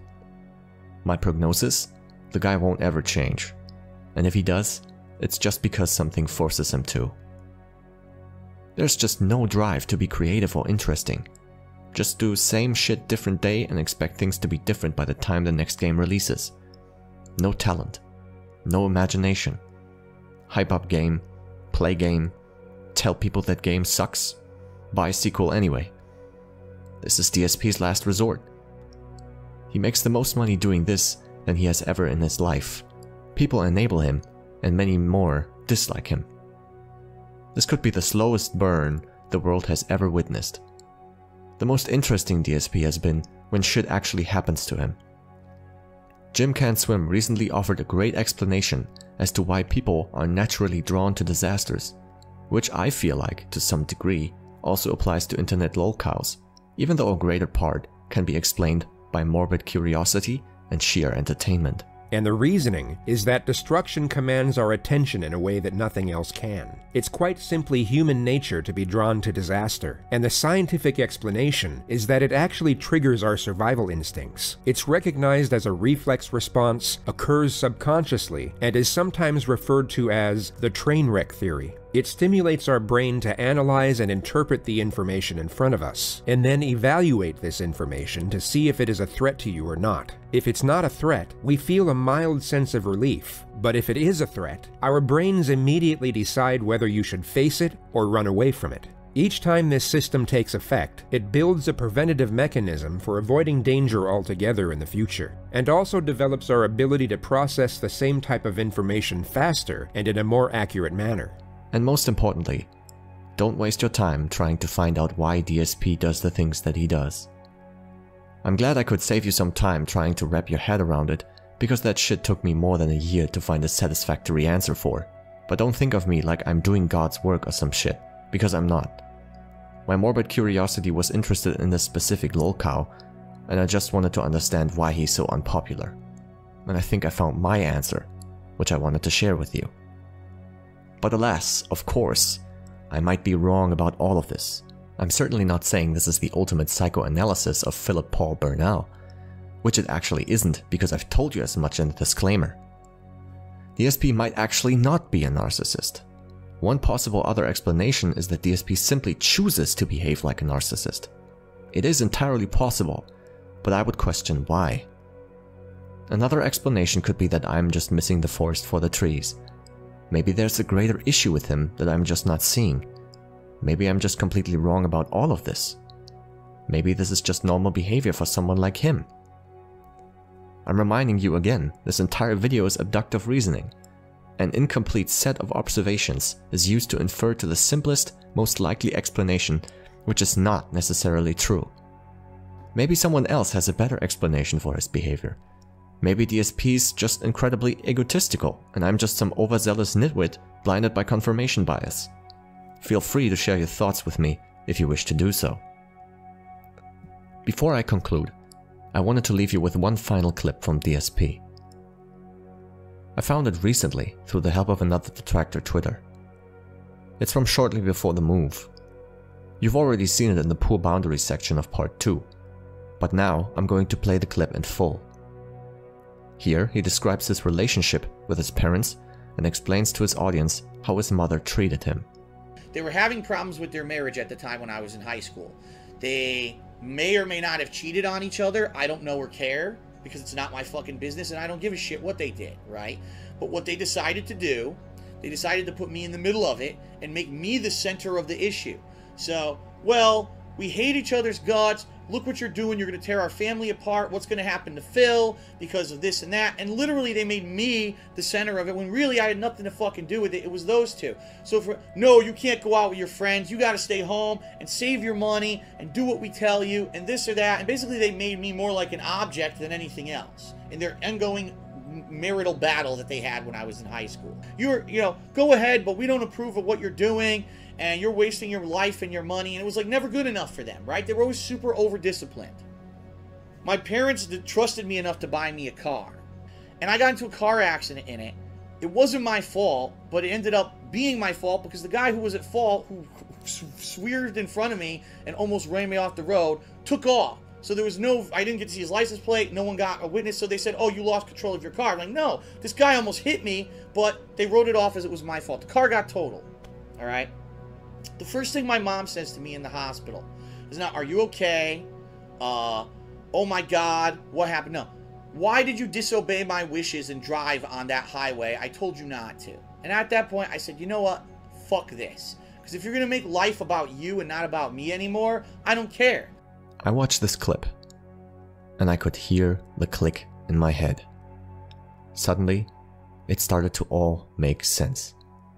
When I started to learn about narcissism, many mental health care professionals told me that narcissists are likely a result of simultaneous overvaluation, conditional love, and inadequate validation from their parents. Even though I know this is possibly just a 1% window into the relationship DSP and his mother had, I'd risk going out on a huge limb that his relationship with his mother might have been riddled with similar emotional conflicts as seen in this clip. Maybe this is a hint for something, but maybe I'm just stupid and it's just a shot in the dark. Anyway, I'm at my wit's end and at the end of this video as well. Thank you for watching or listening if you made it this far. If you're interested in learning more about narcissism, Dr. Todd Grande, Dr. Les Carter, and Dr. Ramani Durvasula offer a big library of YouTube videos and discuss different topics relating to narcissism for further research. One final question remains. How does one manage to appease the hunger of an insatiable ego when there's nothing left to give? I gave it all away, and now has come the day. There's nothing left to give. I waited here